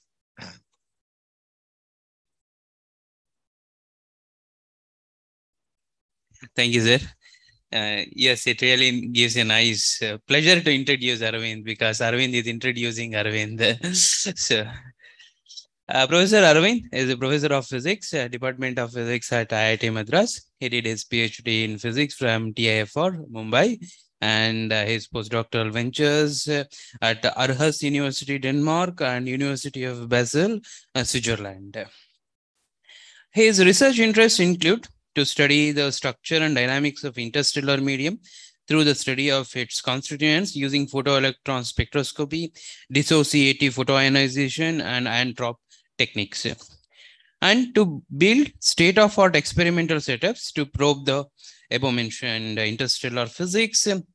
And he has one, which I like the most, is to motivate the students to contribute to the research project and to build a career in experimental physics for themselves. He has many awards and recognition in his basket. One is Geeta Udgonkar Medal for Best Thesis at TIFR, and ISCMP Best Thesis Award again at TIFR, and INSA Young Scientist Medal for Physics in India. And IIT Madras recognized the Young Faculty Recognition Award to Professor Arvind in 2017. This is usually awarded to young faculty members who have done well in research and have been good teachers in the courses. So now I request Professor Arvind to present the talk.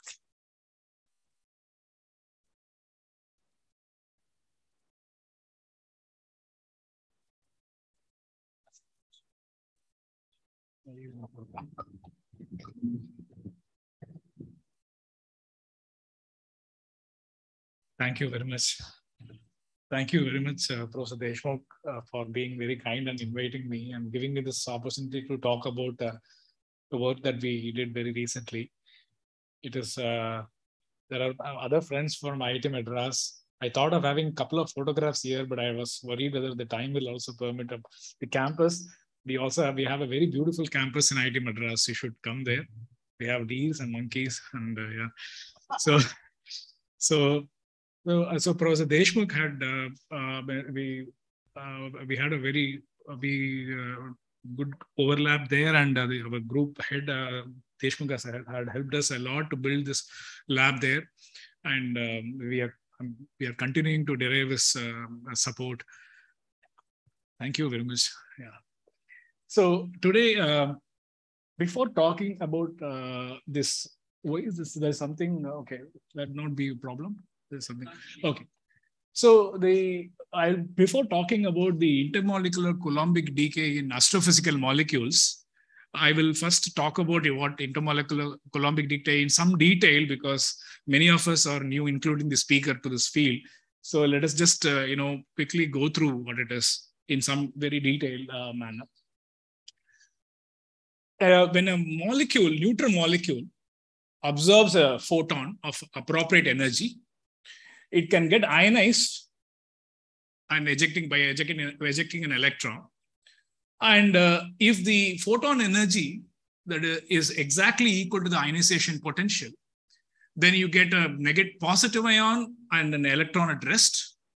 If the photon energy is above the ionization potential, then you form a cation and an electron which is having finite energy.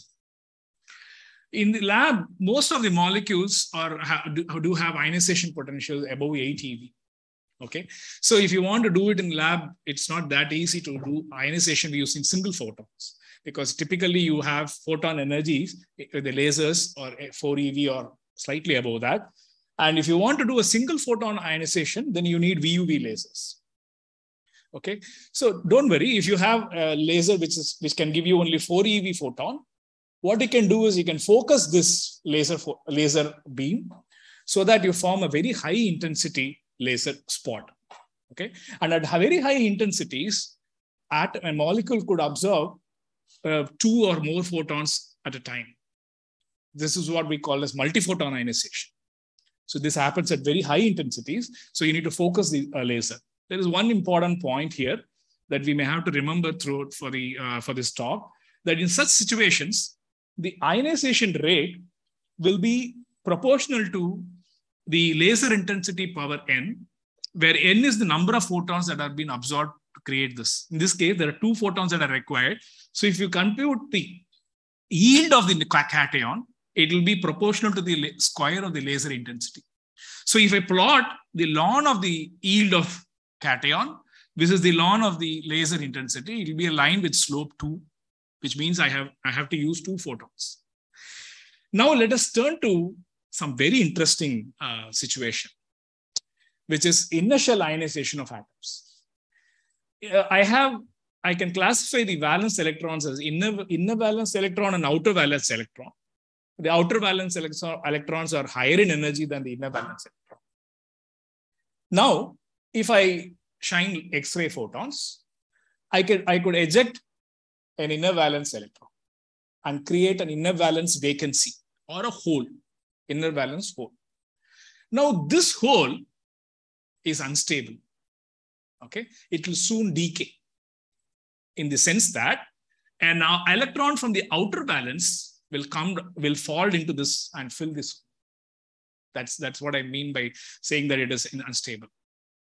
Now, what had happened? I had an electron in the outer valence that went into the inner valence, that is the lower level. So an electron from a higher level made a transition to a lower energy level. So there is an extra energy that has to be released out.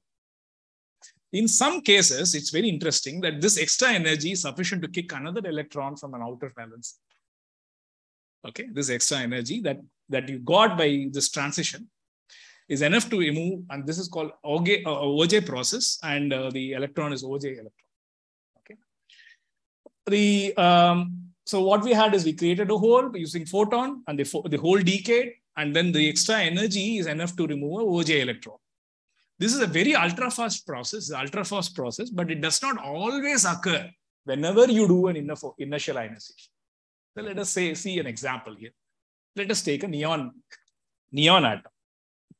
In the case of neon atom, the first, do we have any, the red color one is for the highlighter, is it? So in the neon atom, the 2s ionization threshold is around 48 eV, and the same for 2p is around 21.8. Okay. Now what I do is I create a hole by in the 2s, I shine light, and I create a hole in the 2s level. Now the photoelectron is ejected. Now I have a 2s neon cation, a 2s hole neon cation, and you can see that this 2s neon hole state is energetically above the neon 2p hole, which means that this has to decay down to 2p hole. So what happens is the same story. I will have, and this excess energy is about 26.84 eV. Now, so I have an electron from the 2p level to fill this 2s hole. Now this excess energy of 26.84 EV is available for you. Unfortunately, this 26.84 EV is not sufficient to remove another electron from this neon cation. Okay, so this is, and hence what happens is you cannot have another hole in the 2p level, and hence the doubly ionized state of neon is energetically forbidden. Okay, so what happens to this excess energy 26.84? It has to be given out as photon. And this radiative decay, the lifetime of the radiative decay is about 0.2 nanoseconds. Now, why was this energy of 26.84 eV insufficient in the case of neon ionization?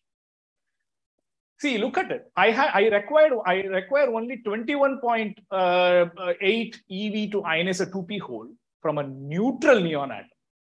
But now I have a negative a cation of neon. So I need more energy now. Okay. In other words, if you want to create two holes in a single site, a single neon atom, then there is a strong Coulomb repulsion between the two holes. So it's energetically very high. Okay. And you can also see here the double ionization potential, DIPs. The lowest double ionization potential is around 61 eV, which is about 2s hole. And hence the 2s hole cannot decay to the 2p holes state. That was the reason. So the moral is that don't have two holes in single site. So which means that there is going to be something very fascinating when you have a dimer. Okay, so I have neon dimer. In this case, what happens is the ionization potential to remove a 2s electron or a 2p electron from the one site of the neon dimer is the same. It doesn't vary much. Again, the double ionization potentials are also same as this. Okay.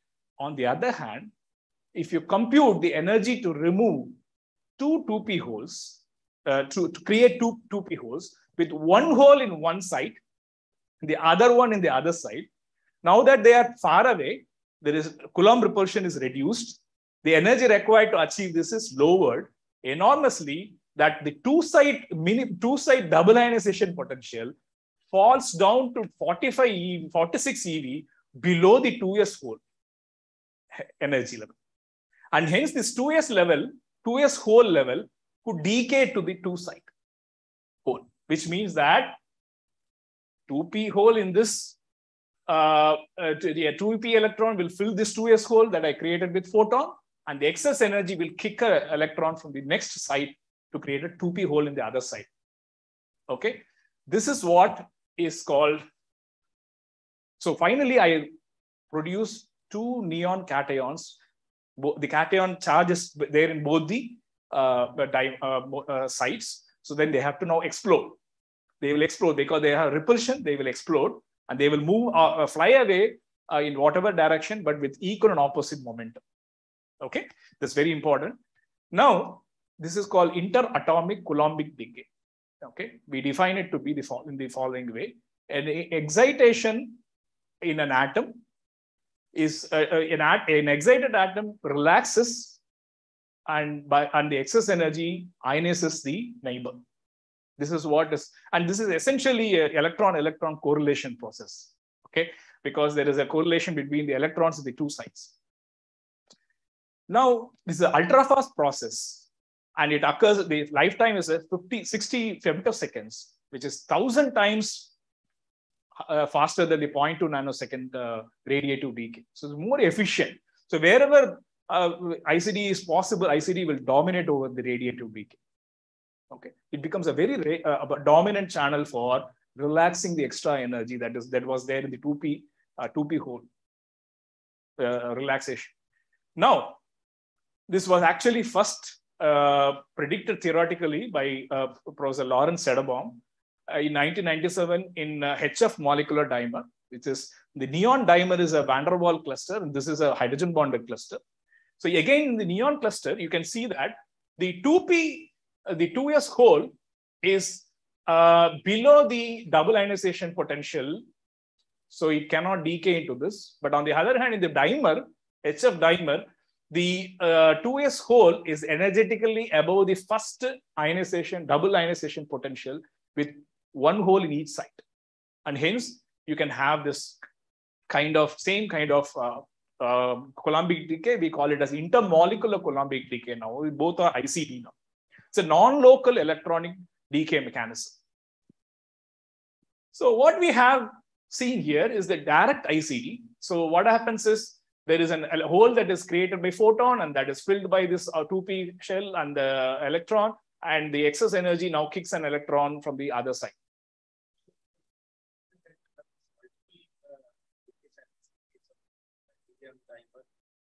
The green lines, I can see spot 3 green lines. So there are 3. Oh yeah, so actually in the case of molecules, you have ionization, but there are several orbitals and the ionization potential differ for each of them. Yeah. So now what we have discussed is the direct ICD. Okay, there is something interesting that is possible. When you have a hole here, this hole could be filled by the 2p electron from the neighbor, and the excess electron could kick an energy could kick an electron from this. This both can happen. This is called the exchange ICD. Both have same initial and final state. It is only the way they work is different. But for certain reasons, exchange ICD process is weaker. Okay. Now, so it's not that important to discuss exchange ICD. Now look at a very fascinating situation. I have a neon argon dimer. I create a hole in the neon 2s psi level. And now you see that the neon 2s hole state is energetically above neon double hole, the neon AR double 3p holes. There is 2 holes in 3p. Okay. Neon is neutral and argon has 2 holes in it. Okay. This state is lower than this state, which means this particular state could decay down to this. And what is that? I need to create 2 holes in argon now and no holes in neon. So what happens is an electron from AR jumps here, and an electron, the extra energy removes an electron from the argon. So this is called electron transfer mediated decay. Okay, ETMD, electron transfer mediated decay. So which means you transfer electron to the whole site and another electron from the donor goes on. It has been seen that wherever both ICD and ETMD are possible, the ICD always dominates. Okay. Now, in the case of whenever there is an ICD process and if there are many ICD channels, then the ICD rates tend to increase, and you have multitude of channels. For example, in the case of endohedral fullerene, we have a neon atom caged inside C60. Then what happens is I could create an inner hole in the neon atom, which gets filled by the outer valence electron. And this extra energy is transferred to the C60 and an electron gets emitted. Now, there are many possibilities here. There are many sites which could decay. So the ICD rates are very high for this, has been calculated to be very high for C60 endohedral system.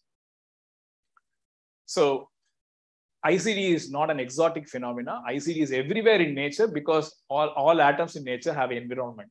It is all about a relaxation of an atom and ionizing the environment.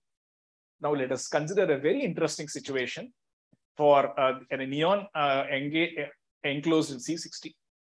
You see this, the 2s hole Ne plus C60 level is above 2p hole level in Ne plus with a C60 cation level. Okay, this level is lower than this, which means that via ICD, I can go from here to here. What is that?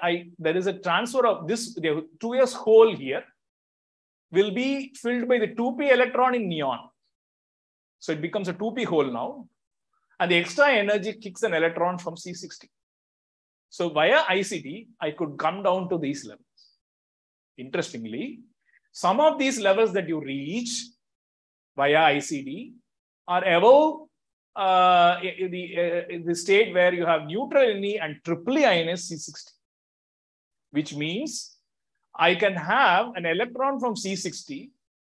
Okay, this level is energetically above this. So that means an electron from C60 could fill this 2p hole, and the excess energy could kick another electron from this. So I have a triply ETMD, which will lead to a triply ionized C60 plus with a neutral neon. And this is simple. We know that this can be, how do you get this? you simply have to do an ETMD because this energy level is higher than this. So again, you transfer an electron from C60 to this 2s hole, make it neutral, and there is another electron that will fly off from this. So you get neon C62+. There is something much more interesting here. You see another level here with neon and triply charged C60+, which is again below this, which means I will transfer an electron from C60 to Ne+ and make it neutral, and the excess energy will be used to remove 2 electrons from C60. It's called DETMD, double ETMD. Okay, so there's a cascade of ICD that happens here, Coulombic decay that happens in the system. So very interesting. Again, Hari and they are working on this. They are going to get So there are several exotic predictions. Do we have an experimental verification of this ICD? That's a question that we need to answer. Let us go back to our neon. In 1997, it was predicted, and 2004, there was a first evidence from neon cluster. But unequivocal, very clean prediction, experimental verification came from neon dimer. Okay, and this is the following. The beauty of this experiment is the following. How do I prove that ICD has happened? Simple.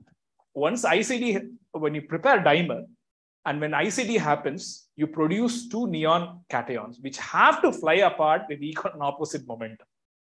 If you had a single neon, and when you ionize it, you get an electron. But this neon gas, which was initially moving with some very low energy, okay, will become an ion and will also move with the same energy. But now I have an energetic Ne+, 2 Ne+ that are moving out with equal and opposite momentum. So if you have an experimental technique to measure these momenta, okay, then I can actually have a clear indication. It's simple. You don't have to measure anything. You just measure this event, you are done. Okay, so that is the beauty of this experiment. So Yankee and all, they used cold trims and a synchrodon radiation to measure this. Let us also see some more additional details here, apart from this measurement of momentum. Now, what is the energy that is released when I have a 2s hole that decays into finally 2 2p holes? Well, it is simply 48.8 for 48.4 EV minus 2 times this energy. That will be the extra. So finally, when an ICD happens, there will be an energy of 5.16 EV that is released out. And this will be shared by the ICD electron and the 2 outgoing kinetic energy of the 2 outgoing Ne cations. So delta E will be shared between ICD electrons and KER. So they used the cold trims experiment settle. So what you essentially have is you have neon gas, the clusters are there, you ionize them. You can measure the electron in one detector and the ions in the other detector. Okay, you can turn around, if an ion is moving along this direction, the electric field will push it back here. So if you know, since you know the geometry and since you know the electric field that you're applying, you can actually simulate the time of flight, the time that these ions will take to fly and hit this detector. And from the time of flight, so you can actually compute what will be the time of flight of an ion which flies with equal moment, 2 ions which will fly equal and opposite. I can simulate that finally. And you see, this is the simulation, and this is what they have got. Okay, so it is such a beautiful experiment. See, this is for isotope in the neon plus dimer, and this is for both are the same species, and you get a very nice time of flight spectra. The time of flight spectra is exactly matching this what you simulated. Further, this is from Heidelberg. So, and another point is that they use, for this experiment, they use photon energy of 58.8 eV, which is lower than the one-site ionization, double ionization, but higher than the two-site ionization. It will create a NS hole, but it cannot produce any 2+. Okay. So what happens when you use this light of this particular energy?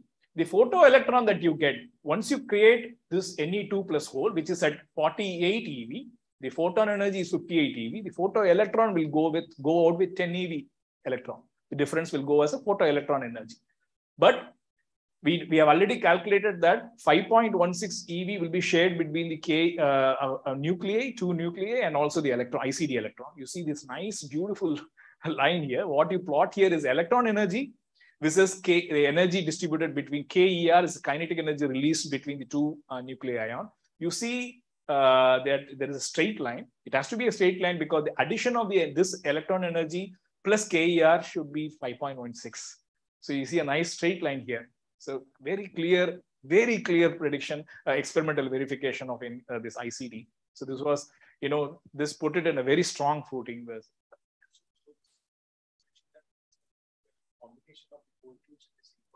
Yeah. 58.8. Yeah, correct. And you can see that the electron addition, if the electron energy as per calculated ICD electron energy is being followed by the experimental value, and the addition of the minimum is for the KER is 3 point something, and the maximum for the electron is 2. So adding, you get 5.16. Okay, so it's a very clear prediction. Now, how much time? When did we start? I'm sorry. 4:10. Okay.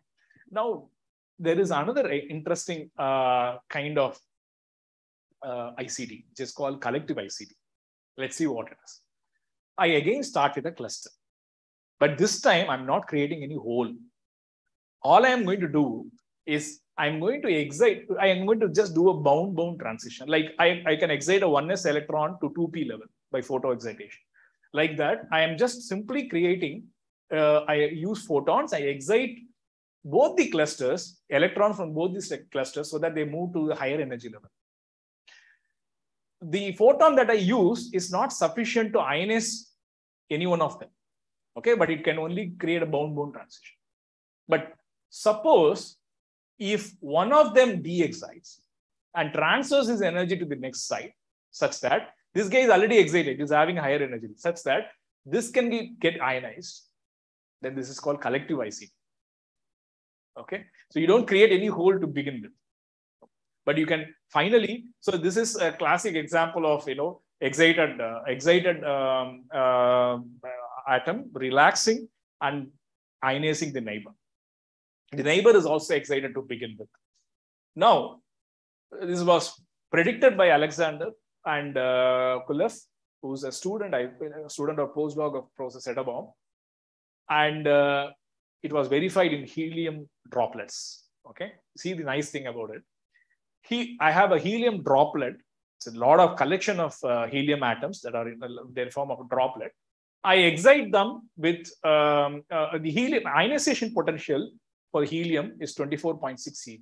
However, the energy that is required to do a bound transition between 1s and 2p is 21.4 eV only. Okay, so if I shine light of 21.4 eV, then two adjacent helium in this helium droplet will get excited, will make a transition from 1s to 2s. And when this de-excites and this energy is transmitted to this guy is having 42.48 eV, which is much above the ionization potential. So it will get ionized. Okay. So what happens is you create these red color stuffs are all excited stuff, excited helium. Blue one is the neutral, the droplet is electronically in the ground state. And when you excite it, there are many of them, they get into the excited state. Now, some of the partners share the neighbors share the energy and they excite and they form. There are so many helium cations that are formed, they cannot hold, they fly off. Okay, because Coulomb repulsion. Now, that is a very important thing. How do I verify this? This is the beauty of these experimental techniques. You don't need very sophisticated things. You just need very simple, clean thinking. So very profound results have very, very simple experimental efforts. Okay. So you see here, what if I have, you remember I was talking about single photon ionization and multi-photon ionization. If I have a photon of energy 40 eV, one single photon is enough to create He+. On the other hand, if I say I dump in 15 EV photons for laser with 15 EV photon, there is no transition that can be enabled by that. But then if I focus that laser, 15 EV photons can be absorbed simultaneously at one time by a helium atom. It can get multiphoton ionization, undergo multiphoton ionization. But here, what we do is, we are actually creating bound-bone transitions. The step that follows this bound-bone transition is only Coulomb interaction. That is the transfer of energy from this to this. It is involving only electron-electron interaction. Therefore, in this process, although I need 2 photons to ionize 1 helium via this process, the rate of ion formation should behave like a single photon process. I could have n number of a chain of n containing n atoms. All of them are absorbing 1 photon only, and n-1 neighbors could dump the energy to the nth one. Still, it is like a single photon process. Okay, so that is the key for this experiment. So what they did was, you see the concentrate on the red color dot. It corresponds to photon energy of 42.8 eV, which is above the ionization potential. So the slope corresponding to that I told you that if you draw a slope of the yield versus the laser intensity, corresponding to this will be slope 1. Actually, this is not of slope 1 because they have plotted here laser intensity. Don't get confused. Actually, if you take this also in the log scale, then it will be of slope 1. So this is nothing new to us. We know that you can do a single photon ionization with 42.8 eV. What about the blue one? Blue one is 20 eV, which is not resonant with any transition in helium atom. So only way to achieve ionization is to focus it, and at very high intensity, multiphoton ionization could occur. So for the blue one, I should get a slope of 2 because 2 photons have to be absorbed for every ionization. On the other hand, for the black one, where it is exactly 21.4 eV, which is resonant with 1s, 2s, 2p transition, you get slope which is less than 1. Okay, less than 1. Actually, it should be 1. It's less than 1 for some other reason because the absorption, the bound-bone transition is saturated. Okay, but don't worry about it. It's 1. It's not more than 1.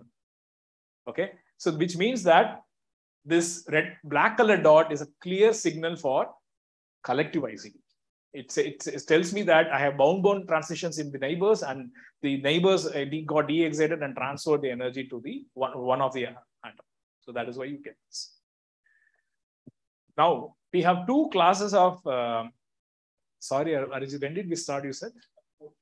Oh. So now we have 2 classes of ICDs before us. One is you create initial ionization in the neighbor, and the initial hole gets filled and the energy gets transferred to the neighbor, ionizing it.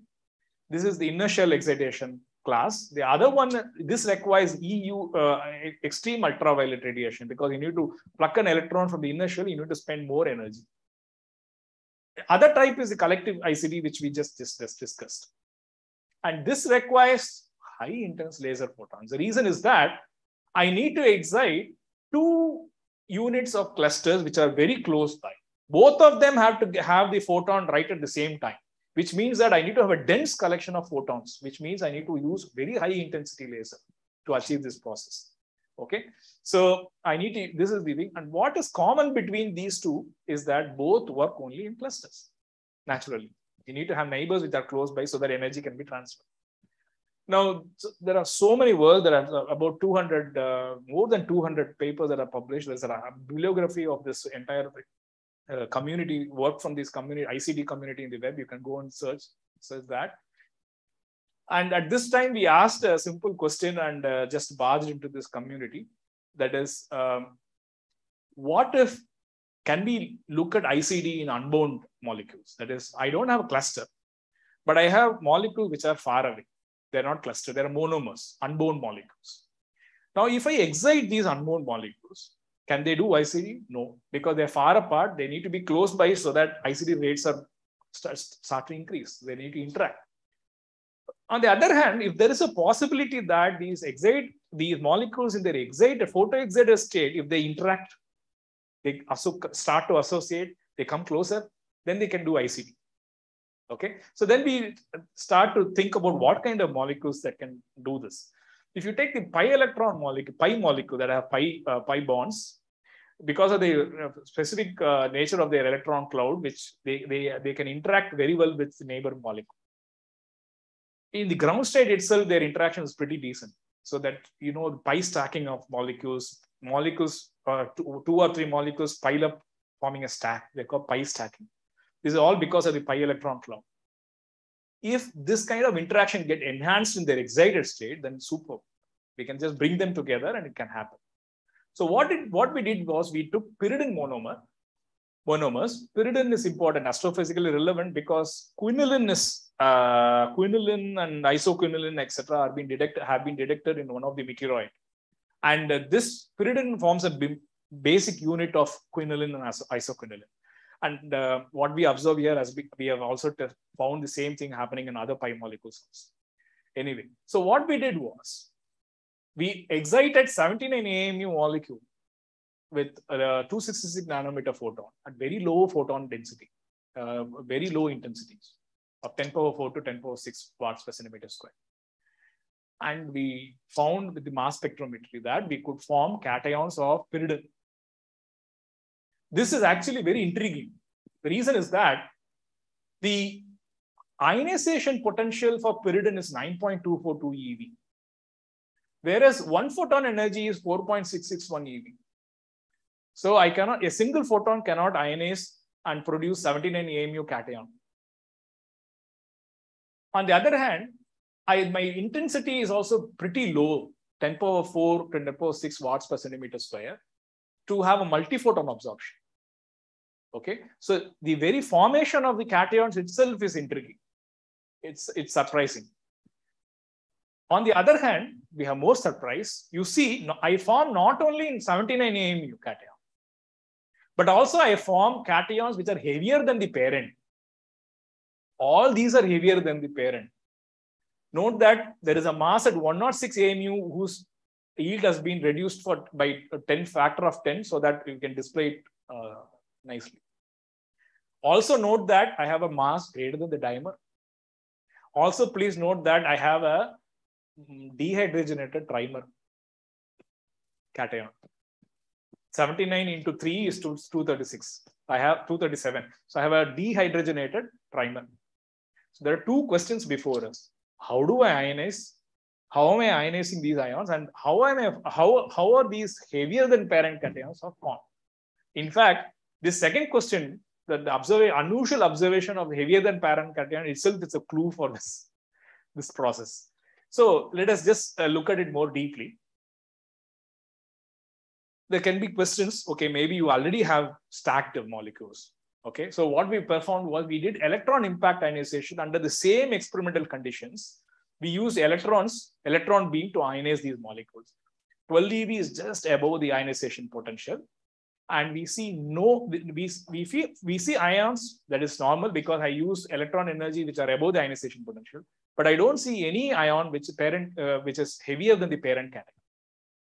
Okay, I see the usual parent and the ion which is with HCN loss, which is a major channel, second major channel.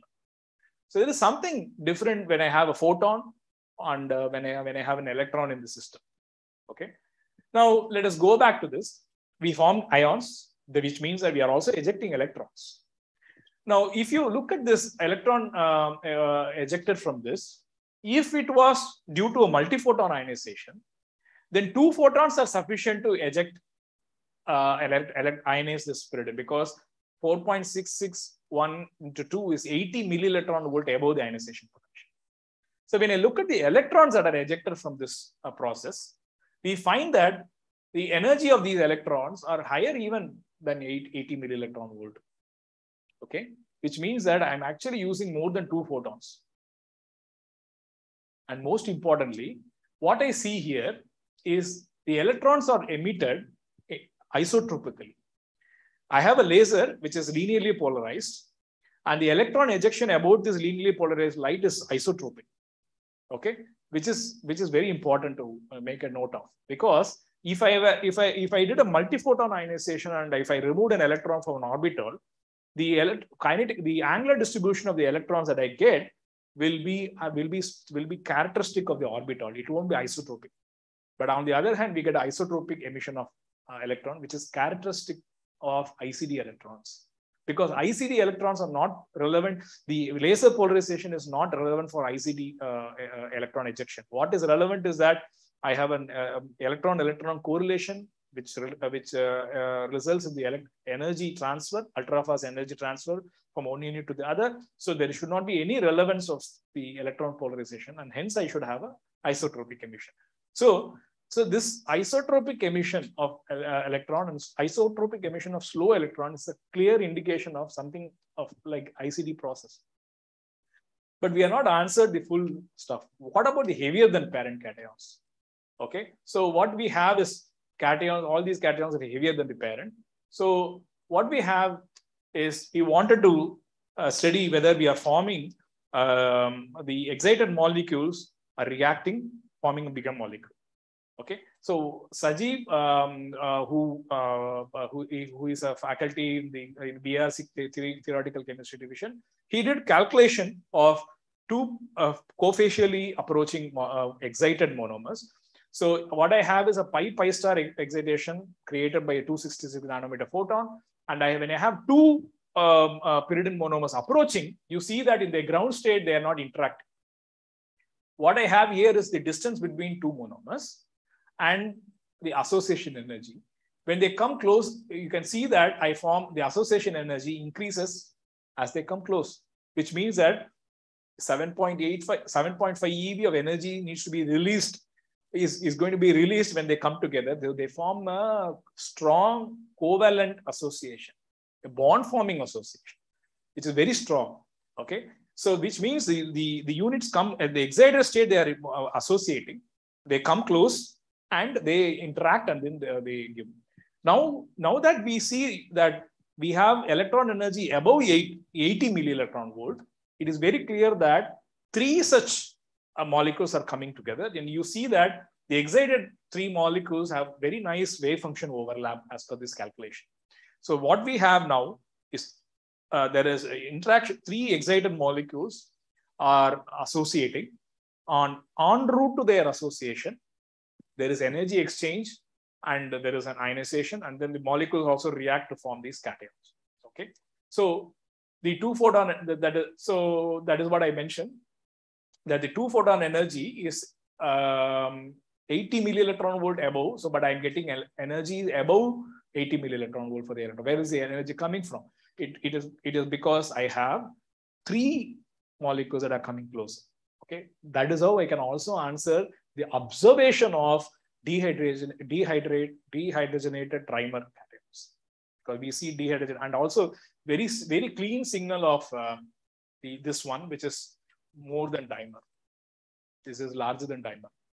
Okay, so what we have is three pyridine molecules absorbing one photon each, undergoing pi star transition, and there are two different mechanisms that we propose. In one, two of them de-excite and dump the energy to the third one, and this guy will eject the electron. And they are associating, they form molecules, which are these different fragments that we form. The other one is that one of them can dump the energy to de-excite. One of them can dump the energy to this, because we need only 80 millielectron volt to ionize. Sorry, we need this. When you dump this energy here, you can ionize this. It's energetically possible, and this energy can be used for fragmentation. So both these are possible. Okay, so this is the this ICD is essentially collective ICD. Only difference is that I have a photo association enabled ICD. And most importantly, what should be the slope of yield of ions versus the laser intensity? It's a collective ICD. The slope should be 1. But here, what is enabling the ICD is an association. In the helium cluster, I already had the neighbors together. But here I need 3 molecules to absorb 1 photon each, and they have to come closer and associate. So I need the slope as is expected to be 3, and that is what we observe. And you cannot get slope of 3 for a multiphoton ionization at 10 power 4 watts per centimeter square. It's very low. Even at 10 power 4, you get the slope to be this. And we have observed similar phenomena in many pi molecules. They behave the same way. They produce larger molecules upon 266 nanometer excitation. So you just need pi star and transition. So another important thing is that pyridine has an n pi star transition as well, which is at 355 nanometer, lower electron energy. There also we see these most of these heavier than parent cations. But you see there 355 nanometer means I have 3.5 eV. 2 photons is not sufficient to ionize pyridine, because addition is 7 eV is lower than the ionization potential, which is 9.24 eV. So still we see the parent cation, which is a very clear signal that 3 excited atoms are participating in the pi star. So that is a very important experiment apart from these. So what we have is, this is happening in pi molecules. Pi molecules, essentially all of our biochemical environment is made of pi molecules. Okay. So, and the interstellar medium is having a lot of pi molecules. And if you think, just imagine, people talk about radiation damage because of ionizing extreme ultraviolet light and very high energetic particles and all. Don't need all that to damage your molecule. All you need is even bound energy we are observing in UV range. Okay, 4.6 eV is UV range. Even when you have a UV range light, the ambient light, you could excite molecules, they can interact and kill each other. The radiation damage is more serious now. Okay, so with even energies at ambient light intensity. People have there is a paradox that there is ubiquitous presence of large polycyclic aromatic hydrocarbons in space, interstellar space. And the rate at which these molecules are being expelled out of circumstellar medium is much lower when compared to the photo destruction that is possible. Okay, so people are wondering how these large molecules are formed. Maybe this phenomena is it could answer this, because we excite them and they come together, they react and they form larger molecules, right? So this could actually serve as a very important mechanism for growth of molecules in UV regions in the interstellar space. And finally, ICD electrons are dangerous. ICD electrons are slow, and slow energy electrons are known to produce single strand damage in DNA. So ICD has been recently this year has been found in liquid water. It has been experimentally verified, and surplus low energy electrons are produced, which means that in the biological environment, there is a lot of danger for this. Of course, there are also repair mechanisms that are available, but you need to take care of this damage mechanism also. So with this, I will stop this. Thank you.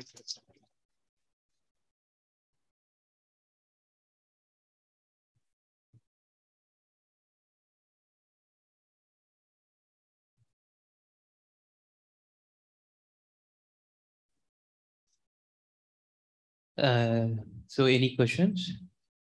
Yes, no. Yes.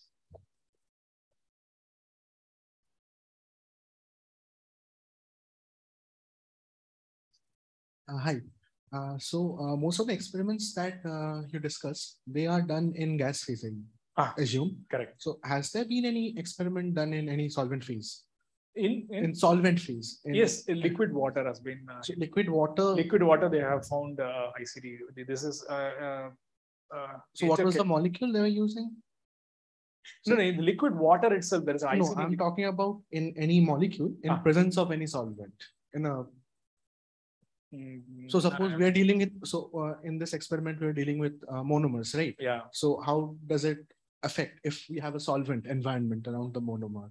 Has there been any kind of studies like this? Yeah, we are studying that now. Oh, okay. That's it. So actually, we are not in the solvent situation, some other. So okay. Hopefully we'll have some other talk soon. Okay. Thank you. But I'm not aware of any other work like that.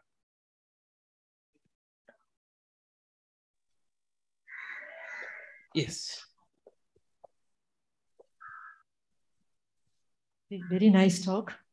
I was just wondering, in an experimental setup, what happens to the ejected electrons? They are slow, but they must be doing something there, no? How do we avoid that? When you have an experimental setup, what happens to the ejected electrons? Ejected electrons will not create any issue. The reason is that we do this experiment in gas phase. And what can an ejected electron do? It can collide with another molecule and ionize it. But the ionization, electron impact cross sections are there are cross sections for that which are pretty low, and the number density of electrons that you produce from ICD is a second order process. So first you produce ICD electron which are already very low in number now. There are many in the sense that it's not enough to produce significant ions by electron impact. They won't create any issue. But the challenge will come when you want to measure slow electrons, because the energy resolution will become an issue when you want to measure very slow electrons. Okay, let me find for anyone has any questions in the online? Yeah. So, hello, am I audible? Yes, you're right. Yeah, thank you. Oh, yeah. Hello, Professor. Great talk. I have just a couple of questions. So, these are like unbound molecules, right? When you say these are unbound molecules, yes. At what distance? Because for example, the pi stacking is like going to be effective both in the ground state as well as in the excited state. So they're unbound in what sense? Okay. See, what we have is this is an experimental detail. The pi stack, there may be some pi stacking species, okay, because but we are not producing clusters in our experimental setup. What we are doing is we are not expanding this gas supersonically with a carrier gas and all. So we have a pulse valve which lets in this pyridine gas into the interaction chamber, and the stagnation pressure behind the valve is the vapor pressure of pyridine. Okay, so there could be some pi stacking to begin with, okay, but they are not as significant. You see, for example, you see the dimer and heavier than parent carotenoids are much dominant than even the parent. And also, most importantly, in the electron impact ionization, we do not see any of these guys. Okay, that is very important. So the contribution from the pi stacked systems in the ground state is not there. Most importantly, okay, let us assume that there are pi stacked dimers. Let us assume for a moment I have pi stacked dimers. Let me have two pi stacked dimers. Okay. Again, it has to be ICD. Why? Because these two pi stacked dimers they are far apart. If I want to say three of the pyridine are stacked. So let us say 3 of the pyridine are stacked. If all of them have to absorb 1 photon each, I need to have a very high intensity photons, because at a small region, I need to dump a large intensity of photons so that all the 3 can absorb. Okay, and we are absorbing this at even a 10⁴ watts per centimeter square. Okay, apart from the electron impact ionization result. So this is very clear that so you cannot the 3 units of the pi stacked system cannot undergo this. But even if they undergo this, it is again ICD. So you cannot circumvent that. Thank you. I think just a couple more related questions. So, what is the minimum number density you need to achieve this phenomenon? So let's say per centimeter cube. So we have a number there. What we have is about 10⁻15 molecules, photoexcited pyridine molecules per centimeter cube. Okay. And out of 1 second, 10⁻15 molecules per centimeter cube, out of which every shot we are creating them, and we are observing just only 20 cations. Okay. So that is very important to note. We should not exaggerate things. So we should. That is the fraction. Thank you. So approximately 10⁻15 centimeter cube is the lower limit, right, for this phenomenon to be in our conditions. Yes, thank you. And lastly, the association is formed. You refer to it as being a covalent limit in the final association. So what is the marker for it? Like any quantification as to why do you call it covalent excitation? Why can't it still be so the association energy is so large, it's a bond forming association. Yeah, what is the value in terms of kilocalories per mole? I think the bond order. I think the bond order. Maybe Sajid can. Okay, it's okay. So you have a bond the order. Bond order that is then in this calculation that is associative. The covalent thank you. bond forming association. It is. But do you have any energy associations in terms of yes, electron volts? Yes. For two of them, their association energy is about 7. Are you asking about the association energy released? Yeah, association only. Yeah. The calculation shows that we release about 7.5 EV. Okay. And there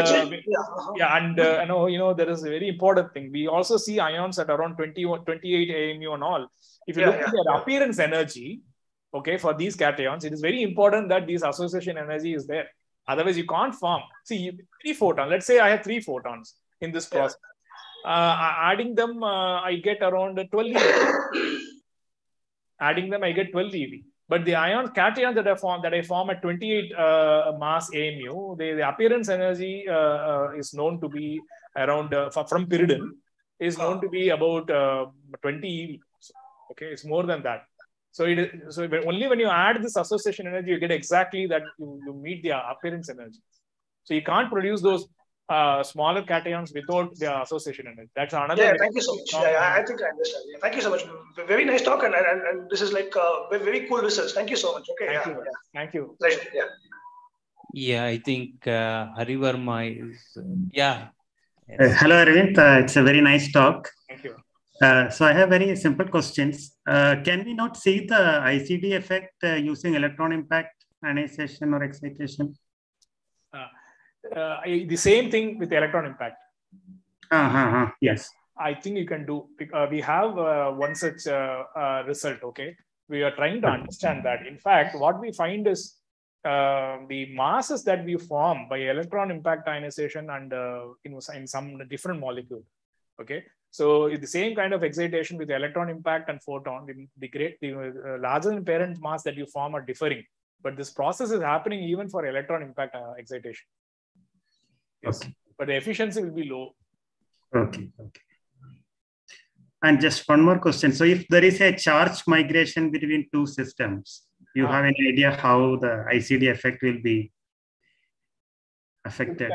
Charge migration between two systems in the sense? Like if you have an endohedral system, so the atom inside, the electron inside, the atom inside the endohedral system and atom inside the fullerene. The electron from the atom can be migrated to the endohedral system. Yeah. It is. I discussed this. The neon case, neon C60 plus, there is a ETMD.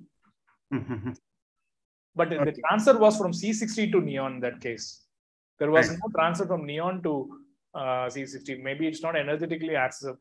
See, in the case of neon engaged in C60, there are ICD exchange electron transfer mediated decay. So the electron from when you create a hole in neon, okay, electron from the C60 can transfer to the neon hole, and another electron from C60 can get ejected. So such exchange is is predicted. It's energetically calculated to be possible. But I am not aware whether the energetically transfer from neon to the outer shell is energy is transferred, not the electron. Maybe it is possible. Okay. Thank you, Aaron. Yes, Sunil? Yeah. Okay. Very nice talk and very interesting work. So I have several questions, but I will ask only one or two. Okay. First of all, what is the excited state lifetime of this period? Because you said that this ICD is supposed to be a very fast process of the order of femtoseconds. Yeah. But then where is the time to make dimer or a dimer? No. ICD, when things are around and in the neighborhood, ICD happen when the ICD channel is open, it is ultra fast. Okay. But your question is very important about that is fine, right? Ultra fast, that is different. It is ultra fast. Once they are nearby, it is ultra fast. That is why en route to association ICD happens. Okay. Yeah. Okay. The other question is very important that you asked. That is the lifetime of the pyridine. So because they have to survive. Fortunately, in pyridine, what happens is there is an S0 S1 transition, pi star, and then there is a transfer from S1 to higher level vibration levels of S0. It goes back and forth. So it stays for a longer time. So because once you go from S1 to higher vibration levels of S0, the vibrational decay lifetimes are longer. So then when you go back and forth, some of the pyridines can stay there. Okay. Any estimate on the time scale? No, it's not available. Yeah. Especially you said that the number density is of the order of 10 to the power 15. Of photo-excited. Photo-excited ones. Yeah.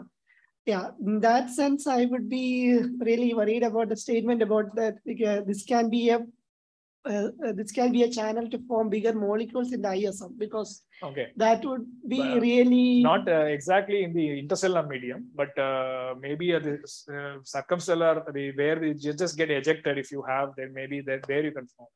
Okay, yeah, because you need the excited state molecules with so much of number. Another important thing that you need to see here is the lab timescales are different than the interstellar. Can happen there. Yeah, that's right. Yeah, it also depends on the excited lifetime of the molecule. Exactly. True. Yeah. Okay. Thank you. Just one general remark. About this radiation damage. So usually one of the processes that one hears for this radiation damage is that the excited state decays to the ground state through a conical intersection. Right? This is the usual repair mechanism that one talks about. Correct. So does this not compete here, or is this a special scenario where?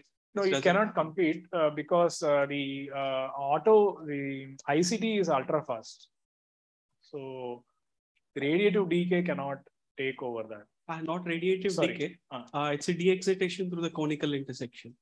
So this is one of the repair mechanisms that one keeps hearing from chemists, that you can have excitation through an X-ray or ultraviolet, but then it de-excites to the ground state through a conical intersection. As it dissociates, it meets a it meets this point and it goes back to the ground state. Is this a special molecule where this doesn't happen? No, I'm not. I think I should study this more. I'm not aware of. I know the. I mean, I understand what you're saying via the decay through conical intersection. So this is what one says, that we are not dissociated continuously, but in our biomolecules, we have such processes, and then the molecules go back to the ground state. Actually, there are some other interesting things in the real biomolecule environment, which we can discuss. See, but in this gas phase, things are different. Right. There are also other relaxation processes in the real bio environment, which that is a different thing. But this conical intersection thing, I need to see what about it with pyridine. I am not. I need to check that.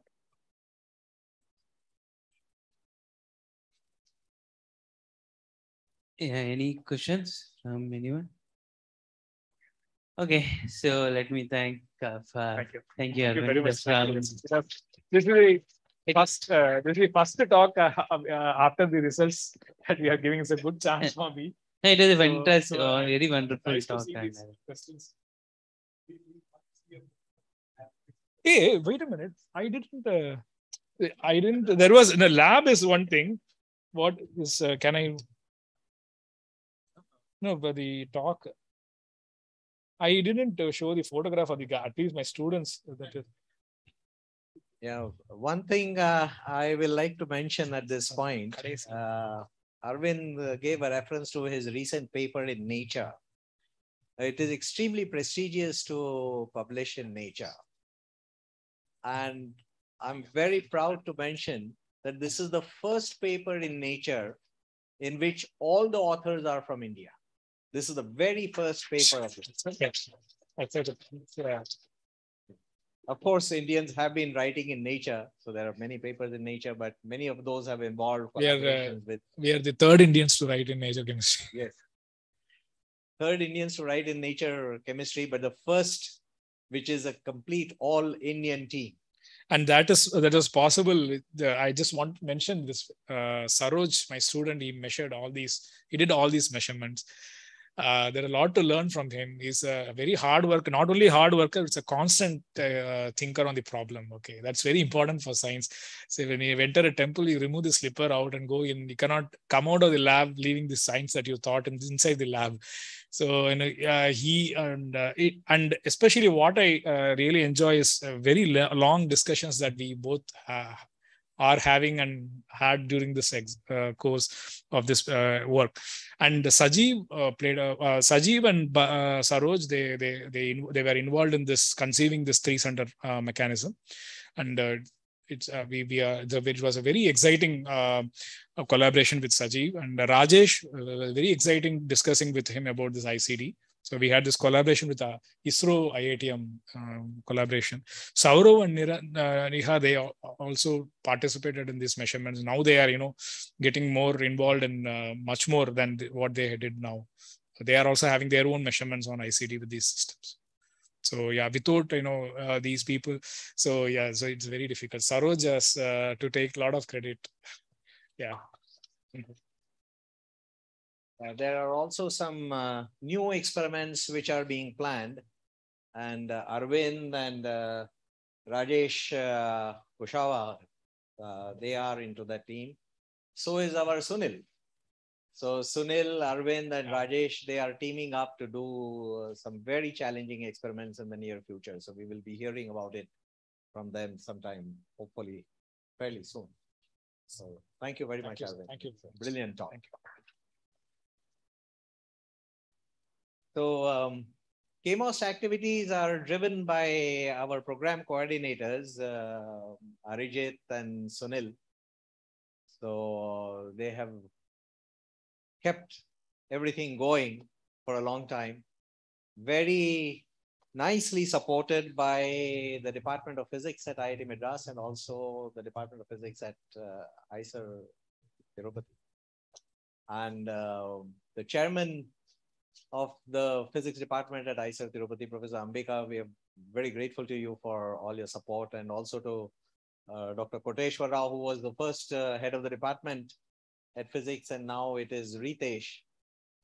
So both Koteshwar as well as Ritesh have given great support. And then there is a lot of new input coming from Arvind, who joined IIT somewhat recently. Vinay has been with us for some time, and also Padmavati for some time. So there are a lot of people who are running this program, and such events are possible because of the energy which all of these young scientists bring to CAMOST. So there are many persons to thank for CAMOST. And then, of course, events like today's is possible because of a lot of other support we get, including those who bring tea and coffee for us.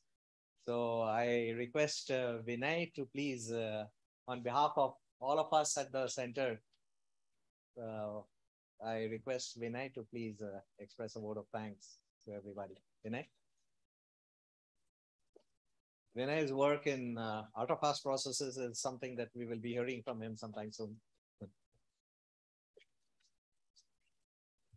So I thank you all for joining this event commemorating the 2nd anniversary of the CAMOST. So we had 2 wonderful talks today. The first one by Professor Roland Wester. So we heard about how to simulate chemical reactions that would happen in an interstellar space in a laboratory using ion traps. The second talk was by Professor Arvind, and he described in very nice detail about this interesting process called ICD, interatomic Coulomb decay. And then he also showed this new modification of these processes that they have done, that is ICD through photoassociation. So we also had remarks by Professor Satyanarayana and Professor K.N. Ganesh, the directors of IIT Tirupati and IISER Tirupati. So I thank them for their encouraging words and also comments and remarks that will guide us in the near future. And I thank Professor P.C. Deshmukh, who has been constantly mentoring and guiding us in setting up this center. And also, I hope he continues to do this in the many years to come. I thank all the faculty colleagues and students for joining this event.